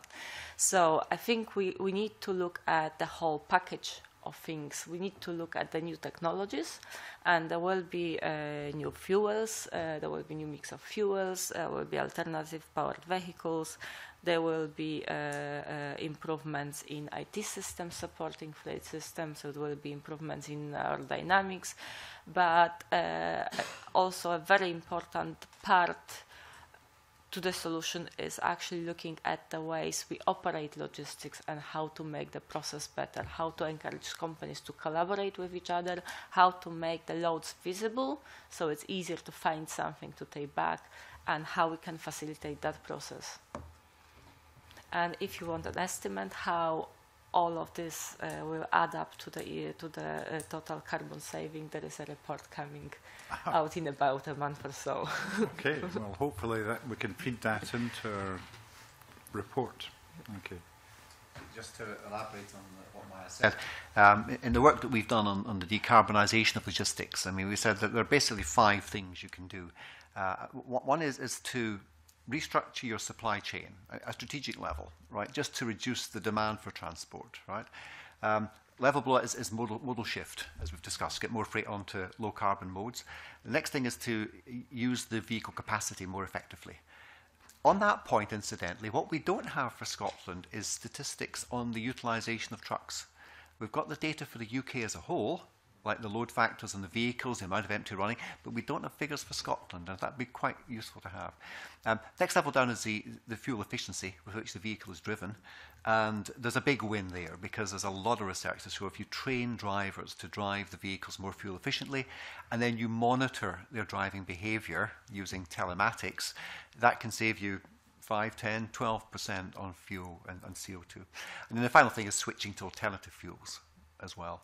And just on that, again, since you're the infrastructure committee, there's an infrastructure we haven't discussed here, which is providing infrastructure for the use of gas-powered vehicles in Scotland, you know, to encourage a shift to gas. Because of all the biofuels, the one which comes out clearly as yielding big greenhouse gas savings is biomethane. Right, but at the moment we don't really have much of an infrastructure in place to deliver that. So yeah, and I remember Al Gore once said that in trying to deal with climate change, it's not a silver bullet we're looking for, it's silver buckshot. And that's true, because there's a whole spread of things we could apply here to try to decarbonise freight transport. Yeah, I agree with all the collaboration points. And I suppose the key point is that technology is an enabler to be able to do good things. It's not going to fix any of the problems in itself. But where it is fixing things very quickly and short action, you know, immediate good things can happen is in our towns and all the local delivery stuff, you know, the sort of how people react, how they behave in the towns, how we manage all the local delivery stuff, and there's huge benefits in there of deliveries just coming to sort of a few local points. So that's where I would focus the technology type stuff. Obviously the fuel, the vehicles, perhaps not just to miss this issue. I mean, if we are to do things like the A9 dualling now, then we really don't want to miss out on ensuring that's set up for intelligent highways. I mean, Alan's referring to some of these in Germany and Canada and Netherlands, all over the world. People are doing trials of the sorts of technological infrastructure that will enable the you know, speeds to be managed in the most optimal, efficient way, and you know, lorry trains or whatever. You know, all of that's coming.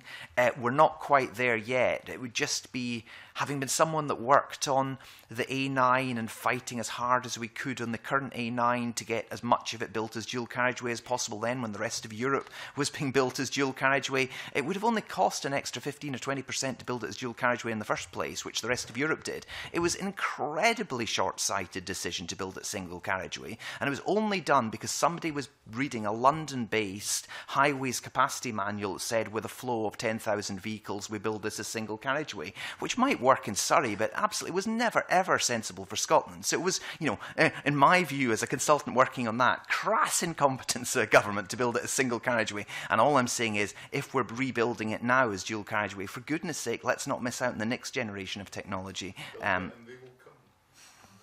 Well, but one of the reasons, I mean, if we look at, say, the French and why they've got so much money for transport infrastructure, is because they do toll the long-distance roads, and you know, every country's got what's acceptable, what's happening. We have to work out what's right for Scotland. We have to get the right revenue streams right for Scotland, and we have to invest in the right things. I'm just saying, if we're going to spend billions, let's make sure we don't miss out on the technology things and actually make sure it is built as an intelligent highway now.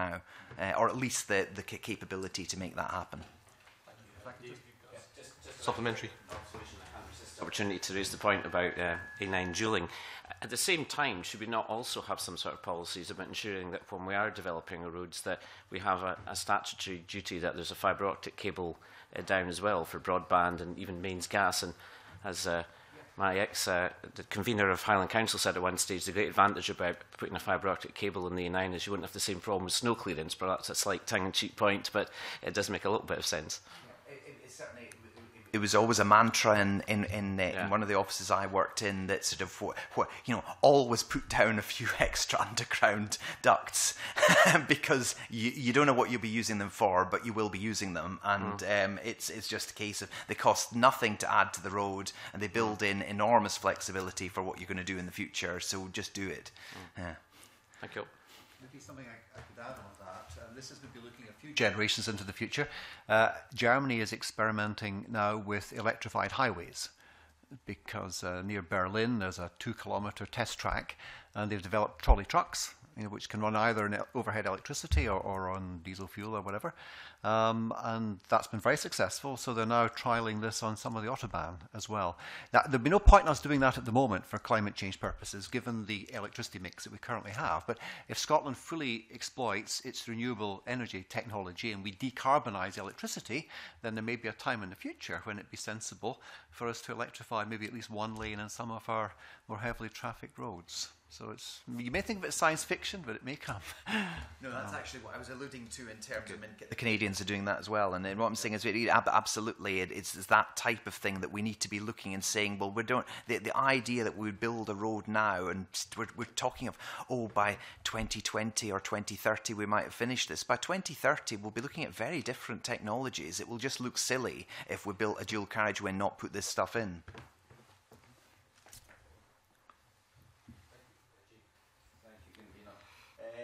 We've just talked about government decisions a long time ago, but now we want to talk about government support just now. How do you see the role of Scottish Government in terms of helping with the connectivity of the freight transport, and also given the financial strictures that are in place, where would you see the priorities in terms of infrastructure? Well,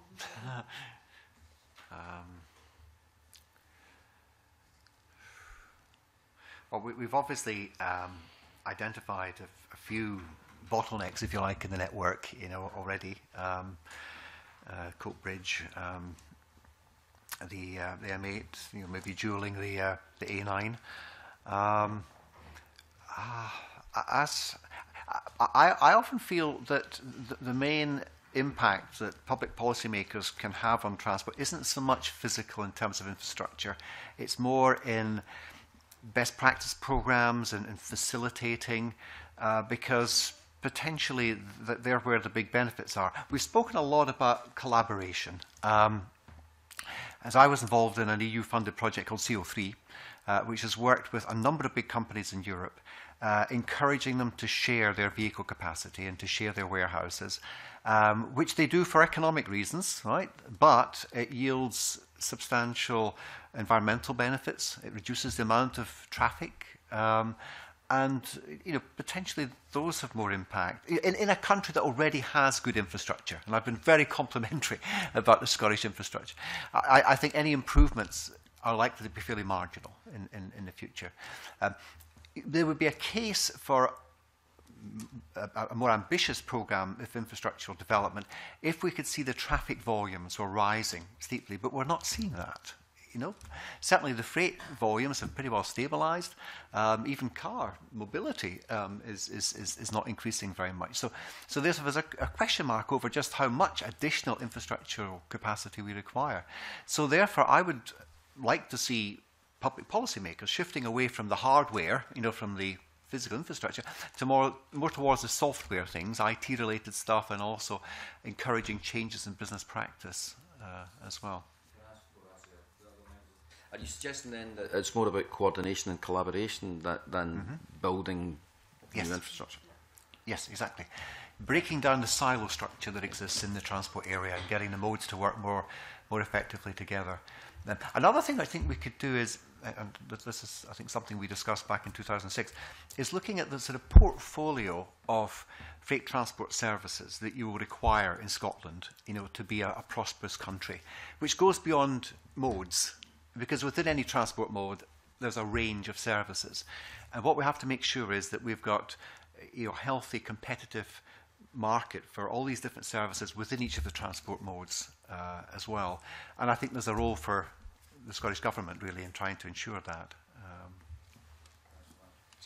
Yeah, I mean, it's this point about the hubs, that if we've got hubs where anywhere in the country it's very easy to see how you can plug into the railway network or the you know, how the road network, how it all comes together, and it I mean, certainly multimodal thinking. I mean, there's some questions in the inquiry documents about sustainable modes. So I just wanted to make the point that all modes are always the most sustainable ones sometimes, and it's important the minute we start saying, oh, rail's sustainable and roads not, and all this stuff, or walking sustainable or whatever, you know, walking is simply not a sustainable way to move heavy loads to China. You know, I mean, so actually, you know, we actually have to look at which mode is the most sustainable mode for each thing, and this quite comes back to the very first point I made. It's about hierarchy of nodes and the hubs. And if we make sure that we have planned that effectively, and we haven't done, and everybody seems to agree that we haven't done, and that was what we were saying 30 years ago that we should do, and what I'm saying is, and everybody still seems to agree it's something we should do, so I'm saying if nothing else comes out of this, then would we, you know, could we start to create some clarity around answering? I mean, we do a lot of this in passenger transport, where what we call accessibility planning, where we say, let's start at the house and say, if I want to buy a fridge, how do I get access to that? Where do I go? If I want to get to hospital, what do I get access to? And it's just an audit, as a reality check, and what life feels like on the ground for the consumer, for the resident, for the business. Can they actually succeed? And it's so enlightening, because when you look at that, you say, actually, they can't succeed. That's why they're complaining about it.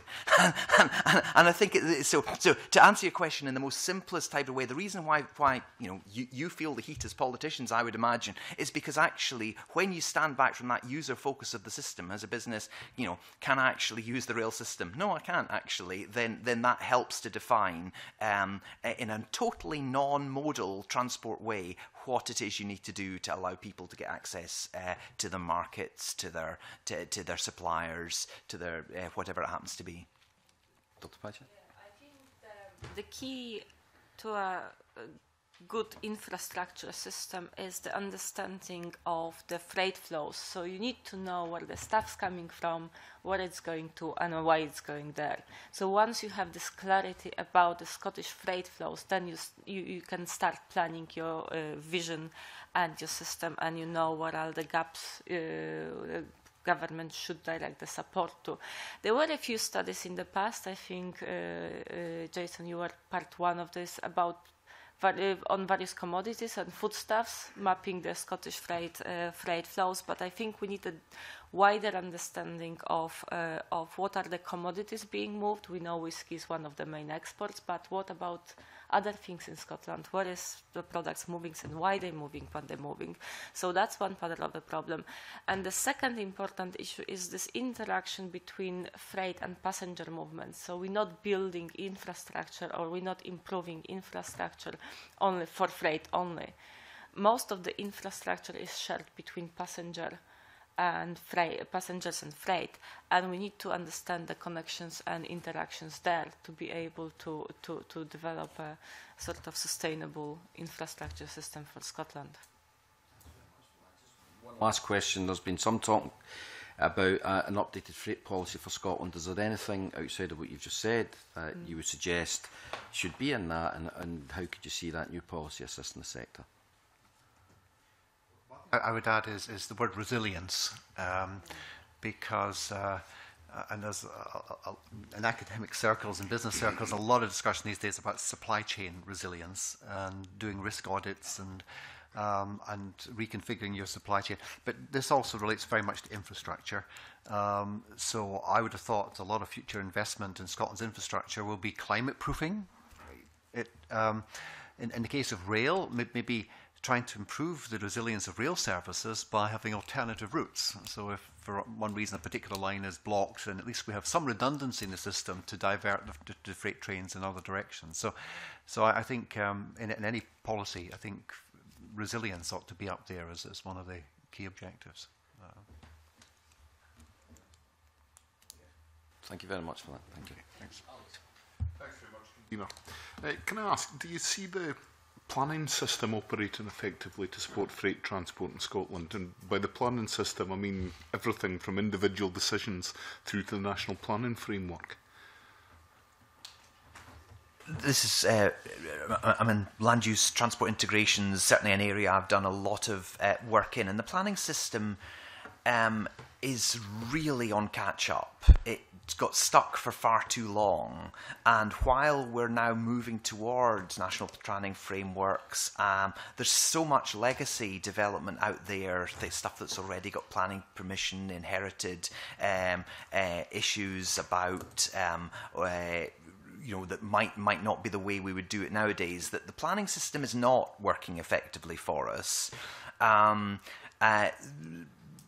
I've alluded earlier to the fact that there were things said in the national planning framework that were like changed within weeks, and that's not certainty for 20 years. And so if we want, I often highlight, like on the passenger transport side, Copenhagen Metro built as a pension investment. We wouldn't get pension companies in Scotland investing in our transport infrastructure because transport policy isn't stable enough. People want to know they're going to get the money back. So the planning system has to provide that degree of certainty. And so if somebody's going to say, right, we're going to spend X billion on this land round this freight hub, then they've got to know that we're not just going to change our minds and decide the freight hub's going to be somewhere else. And the money, there's plenty of money out there. People just want to know that it's safe. I mean, I think it's the single common theme across economic growth around the world at the minute is everybody's looking at an uncertain world economy, and any certainty that we can give to people through a planning system to say, yes, this is going to happen, this is where the commitment is, that will attract the money. So it's almost like it needs less government funding. What government can do is provide the certainty, and I think that's where the planning system comes in. The planning system is the way we structure it to give genuine certainty. How do we get from here to there, i.e. a planning system that's now so damaged that, as it were, there's an expectation of, even although it's been given planning permission, it's in the national planning framework, we might still do something different, is a huge issue. It's a massive issue for transport planning, because it means that if I wanted to fund a transport scheme, I would probably do better joining the local Chamber of Commerce and getting them to lobby for it as a great investment important for the Scottish economy, so that it becomes politically impossible for politicians not to put public money into it. And then we end up spending... the system works, don't you? Well, what I'm saying is that, I'm just observing the reality of where we are now, and you're saying, can the planning system work for us? What I'm saying is, well, absolutely it can, but it's not going to be like an overnight one that we can take a planning system with hundreds of inherited commitments about what's been given, planning permission for housing. If you change any of that or whatever these developments, you'll be hit. Your planning authorities will be hit with compensation claims for stuff. This is something that takes 20 years to rebuild a new type of planning system. And yes, the stuff I see going on now with the planning reform is all heading in the right direction. It's all good stuff, but we've got to look at other ways. How do we complement the planning system with the business wraparound, the new business models, how we partner effectively? Because that's how I see we can do stuff faster than try and say the planning system is how we'll unlock a lot of what we need to do. Just a general feeling I've had over the years is that a lot of planners still think in terms of freight transport being an isolated activity, whereas companies these days think of logistics, where the transport is integrated into the handling processes, the inventory management, the warehousing, and so forth. So a general exhortation to planners to try to adopt that logistical perspective that companies take. And I think particularly in urban areas, because as we've discussed previously, there are a lot of city logistics innovations, and I think some are being obstructed by planning restrictions. We mentioned nighttime delivery, for example. So sometimes you're not able to deliver to a shop in a city centre because the planning approval that shop got restricted the number of hours in the day when that delivery was possible. We mentioned urban consolidation centres. There are a whole spectrum of things that you can now do to try to rationalise freight movement in urban areas by deploying these city logistics measures. And what we have to make sure is that the planning system can accommodate these measures. I think, for example, you're going to the Netherlands, is that right, to see the Binnenstad system? which I think is very interesting, and it'd be worthwhile looking at the planning implications there, because they've had to change the use of property in the city centre to make it essentially into a consolidation centre. And I think in a few cities they run into some difficulty in actually converting the land use. So that's something you might want to consider. Yeah, I think integration of freight decisions and land use planning decision is a key.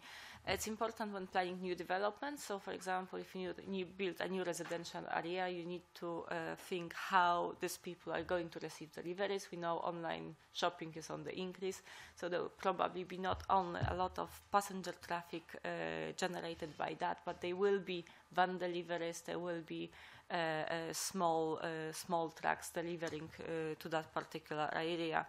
Also, certain types of high street will have freight flows associated with them.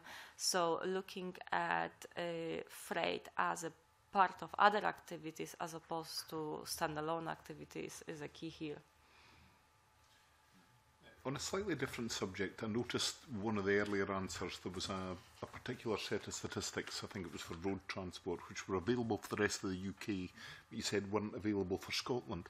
How good are we in Scotland at assembling these statistics? And are we in a position where we have enough information to be able to assess whether policy interventions actually work or not? Very good question. Being academics, I mean, data is our raw material, so we're very sensitive to this issue.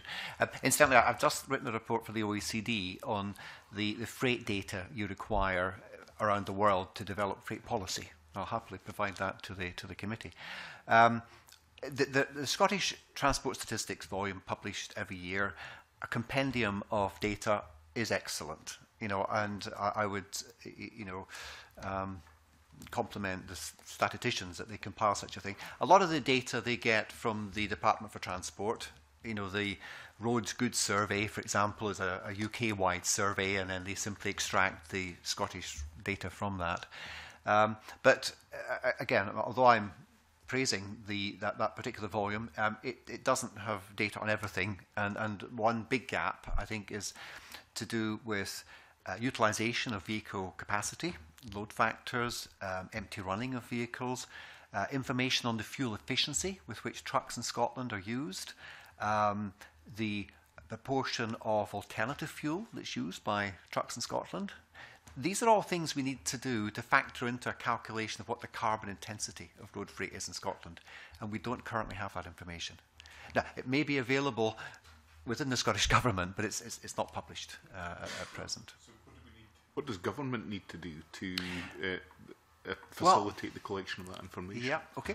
That data is available at UK level, so the published figures are for the UK as a whole. It'd be quite nice if we could, separately present the Scottish figures.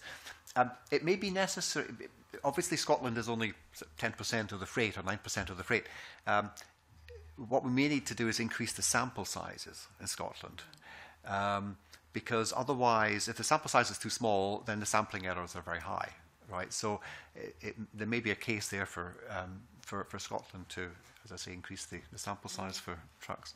There may be a case some of this data may be available, it's just not published, and or that data may not be available because of the sample size. So then an effort to increase sample size would help us to improve the data availability. Data is changing very, very fast, and the sort of mechanisms I would be looking to rely more on are, I mentioned CILT's logmark type thing, enormously detailed data with all the companies. If we can persuade all companies to come into benchmarking schemes that are comparing every detail about load factors and fuel consumption and everything, that data is then available and shared in a anonymized way so that we actually have figures. So instead of sort of old-fashioned, let's go out and do a traffic survey on the road and find out where people are coming from and going to, we actually have GPS tracking and we know that type of stuff. Actually, most companies are happy to share that data in return for cash. And so, the data flows and the cash flows are actually... Exactly. But it's actually what people mean by the knowledge economy. You know, you hear some of the stuff and talked about, and some of the world growth. I mean, you know, companies like Facebook make their money purely from the fact they are owners of information. So the knowledge economy is actually quite a big and important thing. And yet, government statistics are falling a bit behind in that they still view statistics as if they're something that's provided as a market failure, because information was always a market failure rather than an area of market growth, which is where the information is now. So I think what I'd be saying about the information, let's use what's really out there and bring it together around a new marketplace for data, and then the statistics will improve. Looking forward in all these areas. That's a related point. I mentioned earlier that almost all the freight data we have, not just in Scotland, anywhere in the world, is weight-based. Right? It's a ton kilometre which drives all our analysis. We lack volumetric data, right? You know, cubic capacity, because for the UK as a whole, we can see what the average lading of a truck would be by weight, right? But that doesn't tell us what the density of the load was. You know, so there are a lot of trucks that appear to be only partially loaded. They might only be carrying, 10 tons when the vehicle could have been carrying 29 tons. But if that's of a very low density product, it could be all the cubic space is occupied. Exactly. Regularly gets large lorry delivering flowers, and I wouldn't imagine they weigh very much. No, exactly. It comes from Holland as well. Yeah, and all the evidence suggests is that freight is getting less dense through time. We're substituting lighter materials, plastics for metals and wood. We're packaging more, using more handling equipment. So therefore, trucking companies, they need more cubic capacity these days than they need weight carrying capacity. And it'd be nice if we had data sets that allowed us to analyse that. Yeah. My final question is a bit of a catch-all, and you may have covered some of this before I actually arrived. But are there any good examples of government interventions or funding models in other parts of Europe that would be particularly suited to transfer into Scotland? Well, I mean, I think the way that we put together, I suppose the best, or one of the really interesting examples is finally, I alluded to the sort of M8 completion, and actually the fact that it is finally being funded from pension fund type money, and sort of effectively as part of investment and growth in the economy, rather than it being seen as, if we can unlock transport investment in all sorts of areas, we will see fantastic things happening in our cities. But it's almost like the analogy of that if the government's got $2 billion to spend, you can have everybody else out there competing for their share of that $2 billion. Or you can have everyone working with you to turn that into 20 billion. And what I'm saying is that it's about the way. So for every pound that government's spending needs to buy another 10. And in terms of, we look at what we're going to need to do in transport, what we're going to need to invest in to create the modern, intelligent, connected future world that loads of countries are on that trajectory. We need to. I think the word that the sort of CILT response put into this inquiry was, we need a dramatic. Now, you don't have to use the word dramatic. We need a dramatic change in the level of investment to use in response. But that's what it looks like to people doing an overview of how do we get from here to 2035, which is the word that was used in the CILT Future of Logistics paper on what needs to happen. And it is that dramatic shift in investment. It's not going to come from public funding. It's about how we use the limited public funding we have to unlock all the good things that could happen.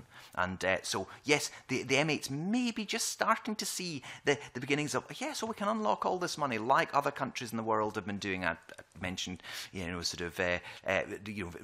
projects around the world and how they package stuff up that's in ways that's acceptable to the populations. It's got to deal with the social issues, not just profits. It's got to be packaged up in a way that actually addresses all of the needs of the people. And I think too many of the early PFI schemes were just you know, badly run, badly organised. The whole model's badly damaged in the Scottish taxpayers' perspective. That needs to change. I mean, there isn't any alternative to it changing. But effectively, how we bundle up, we can't have private individuals going out and spending all their money on private cars or private lorries or private buses or whatever, separate from the public investment system. All that's going to happen is the public system is going to lose if it does that, because it's so much less money. What we need to do is ensure that limited public money levers in a more socially inclusive partnership direction the things that need to happen in Scotland, and then people are buying the good logistics inadvertently. Sorry. Yeah, maybe Scotland or the Scottish Government could prioritise logistics. To put it into a global perspective, I mean, every 2 years the World Bank rates countries in the world in terms of their logistics performance, right? Germany's #1 at the moment. The UK is #4, right? Now, they don't break it down by countries within countries like Scotland. But Germany, the Netherlands, South Africa, France, they are now prioritising logistics as a sector and promoting it, right? So this goes beyond just freight transport. It sees freight as part of this bigger logistics system. Because logistics has an image problem. I mean, one thing we didn't actually discuss earlier, you asked me what were the big issues back in 2006. One of the big issues then was a driver shortage, right? And I've noticed in some of the evidence to this inquiry that there's a feeling that there's still a driver shortage. And why is that? It's partly because freight and logistics has a bad image and it's not seen to be a good source of employment. So one thing that we could maybe consider is just look at ways in which we could promote logistics as an industry sector. Because it's so highly diffuse, there's so many companies engaged in logistics, we don't think of it as an industry in its own right. But there are now several countries that have, every year they produce a state of logistics report. The US, for example, looking at the state of logistics and what can be done to support it. So that's one thing. Just a couple of other minor things. Again, if we look at Germany, one thing that is fundamental to Germany's freight policy is its toll collect system. It has a road user charging system for trucks. So they reduce vehicle excise duty and fuel duty, and they tax the trucks by the kilometre. And they reckon that's had the effect of reducing the empty running of trucks. It's improved load factors. It's also helped to engineer a modal shift to rail as well. So again, maybe at some stage we could return to the possibility that we would think of ways of maybe taxing trucks by the kilometre. Issue that the high proportion of heavy goods vehicles in Germany will be non-German. It does, yeah, exactly. So I think about a third of the truck kilometres on the German Autobahn network are non-German, whereas I think the equivalent figure for Scotland is about 3 or 4%, right? But okay, so that was a big motivation they had for doing it. But I think the principle could be equally applied here in Scotland or in the rest of the UK as well. Engagement of the government and local authorities with academia and also with private companies to take the benefit of funding available, for example, as a part of the Trans-European Transport Network or Horizon 2020, or also UK funding. There are various sources of funding available to actually fund research into how to improve the system and how to make it more efficient. So we need a more joined-up approach to the problem. Thank you. Do members have any other further questions? Okay, I think we've had a mammoth session this morning, but I think it's been hugely helpful to the committee in informing its work on our inquiry. Can I thank the witnesses for their evidence today, and particularly thank Professor McKinnon for having made the longest commute, although I rather suspect you didn't start out in your journey this morning. Oh, you do? Oh, I didn't realise that. Oh, well. We're still very grateful to you. And to all the witnesses for their time and their expertise this morning. So thank you. I now suspend the meeting briefly to allow the witnesses to leave the room.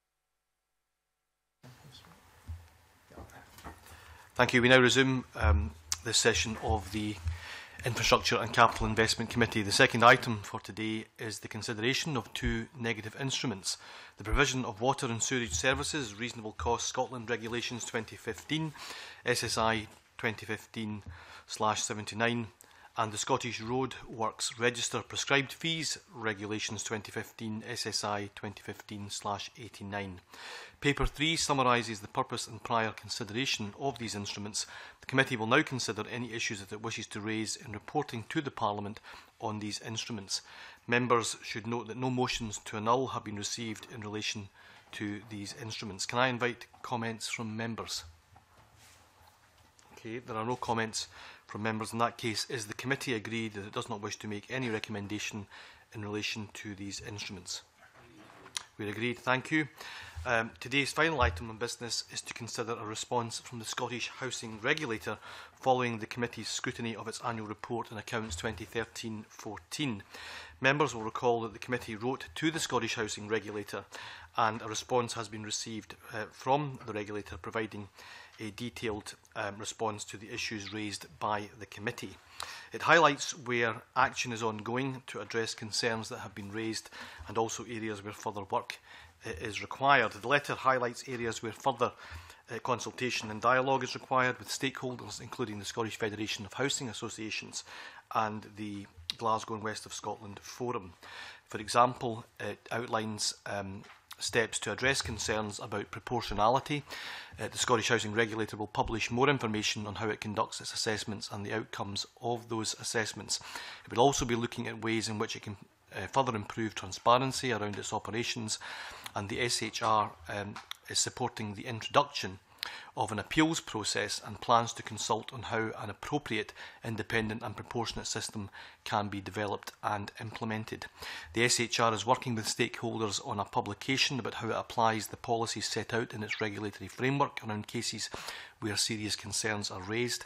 In April, the SHR will issue updated information leaflets about whistleblowing and what will happen if concerns are reported. The content of these leaflets is being taken forward and discussed with the SFHA and the GWSF. It will work to improve the tone of its own publications and will aim to include more positive examples in future editions of its publications, Governance Matters and Performance Matters. It proposes to change and clarify the requirements for dealing with notifiable events, such as when a senior officer leaves as a registered social landlord. It is exploring the potential to develop a framework agreement that both the SHR and registered social landlords can use to appoint consultants who may be required to support RSLs experiencing challenges. And finally, on the issue of the appointment of contractors, particularly in rural and island areas, it has explained that landlords can use the comply or explain principle to deal with challenging situations. The SHR will also continue to work with the SFHA on its proposed model payments and benefits policy.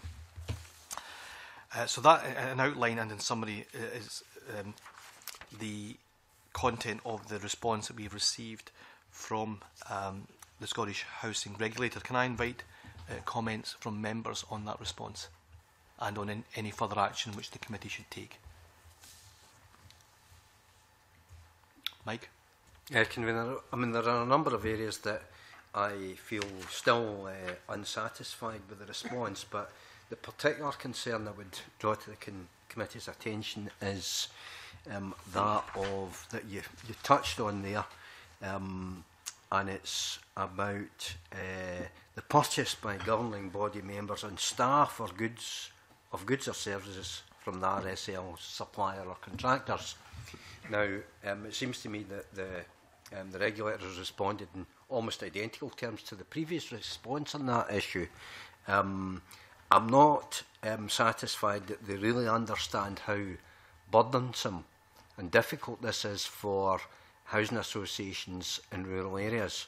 I'd point out that this the problem affects not just members and staff, but also their family.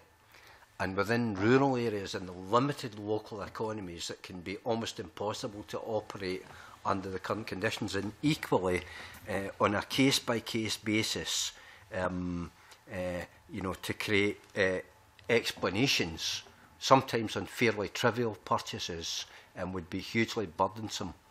I also am aware of the fact, because certain housing associations have been in touch with me, that this is an issue that's been ongoing for some years with no apparent resolution. And therefore that's something I would hope the regulator could explain to us in more concrete terms and along with their timescale, how they propose to deal with this. Okay, thank you for that, Mike. I mean, clearly the committee can write again to the Scottish Housing Regulator and raise any specific points such as the one you've just mentioned, on which members feel further action is required. Can I invite further comments from members?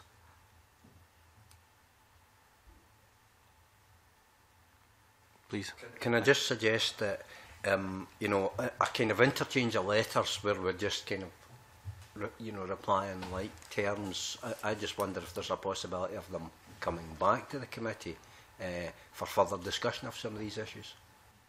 Yeah, I think that's a good suggestion, and certainly something that we could take forward to member. Any other members have views on that?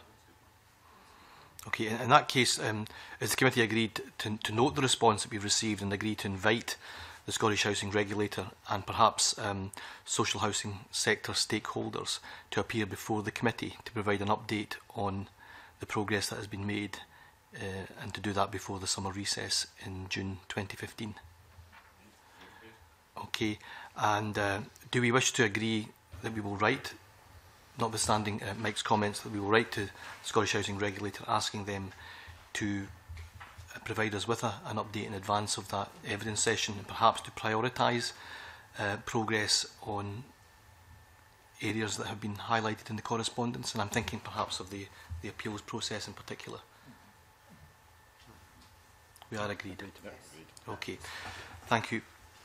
In that case, we'll now move on to a related issue, which is that members will be aware that submissions have been received from Dumfries and Galloway Housing Partnership and Dumfries and District Trades Union Council.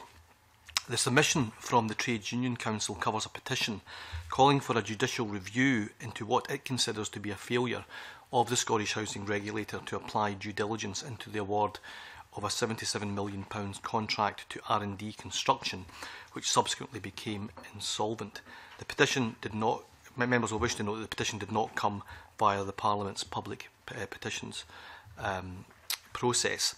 The submission from Dumfries and Galloway Housing Partnership covers a communication to its tenants, which is intended to provide clarification of its position following recent media scrutiny relating to the concerns raised by the Trades Union Council. It indicates that payment was only made for works carried out and completed by R&D Construction. As part of managing risk, DGHP have stated that they also retain monies that acted as its insurance against any future losses it may have incurred. The money retained covered the cost of having to retender the contract after R&D ceased trading. They have suggested that there was no loss of public money. Funds for the regeneration work came from the Scottish Government, Dumfries and Galloway Council and DGHP's own private finance.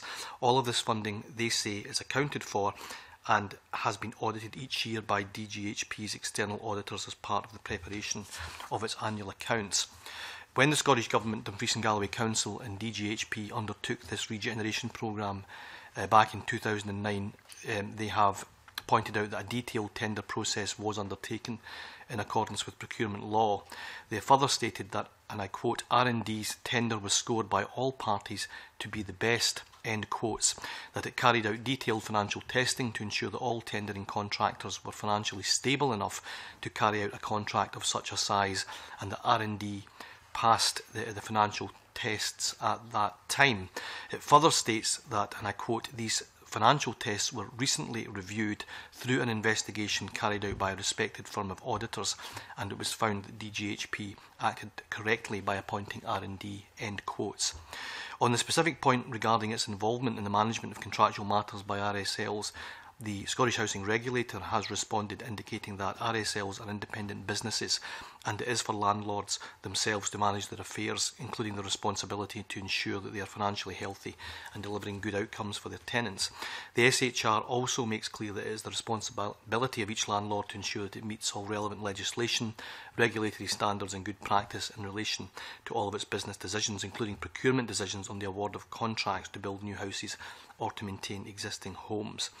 Importantly, the point is made that the regulator has no role in the individual business decisions or due diligence undertaken by social landlords, nor is it the role of this committee to be directly involved in determining the contractual arrangements of individual RSLs. Members will be mindful of the strength of feeling expressed by the Dumfries and District Trades Union Council and the supporters of its petition. However, in deciding what action it would be appropriate for this committee to take, we do need to give due consideration to the context of our specific role and remit as a committee. And here I think it's worth referring to the legislative position. Beyond the fact that Section 19 of the Housing Scotland Act 2010 requires the regulator to lay its annual report before Parliament, the Parliament is not given any specific powers in relation to its activities. In particular, it is given no power to adjudicate on complaints made about the regulator or to act as an appeal forum. Given all of that, can I invite members to express their views on this issue and how we should respond to the Dumfries and District Trade Union Council petition? Dave. Thank you, Convener. Perhaps just for the record, I could draw members' attention to the fact in the mid-80s I was actually a member of the Dumfries Trades Council, but I haven't been attached to them obviously for a number of years, nor spoken specifically to Mr Dennis about the issue. Members will also know of my interest in petitions as the ex-convener, and I do feel the Parliament generally gets a lot of international recognition of the work it does in petitions. I understand there may be some issues around admissibility, but my advice to the committee is that we do try and get an admissible petition from the Trades Council so that the Petitions Committee can consider it. I do understand that this may well end up back with us, but nevertheless, I think we have to give justice to the fact that the Petitions Committee is set up to look at these particular issues, and my recommendation is that we ask officials from our committee and the Petitions Committee to work with Mr Dennis to get an admissible petition so it can be formally considered by the committee that's set up to look at this, which is the Petitions Committee. Okay, are there any other views that members wish to put in the record? Good idea. Okay, in that case, we are agreed that officials of the committee will contact Dumfries and District Trade Union Council and suggest that they pursue the route of presenting a petition formally to the Petitions Committee.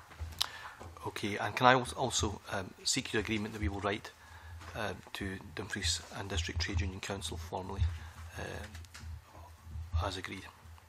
Okay, thank you, colleagues. That concludes today's committee business. There is no meeting on the 25th of March. The next committee meeting will be on the 1st of April. On Monday the 23rd of March, I will, along with Mike Mackenzie, be visiting Skaraborg Logistics Centre in Falköping in Sweden and the port of Gothenburg. Dave Stewart and James Donnan will visit the Binnenstad service in Nijmegen in the Netherlands and a nearby port. And that concludes our session this morning. Thank you.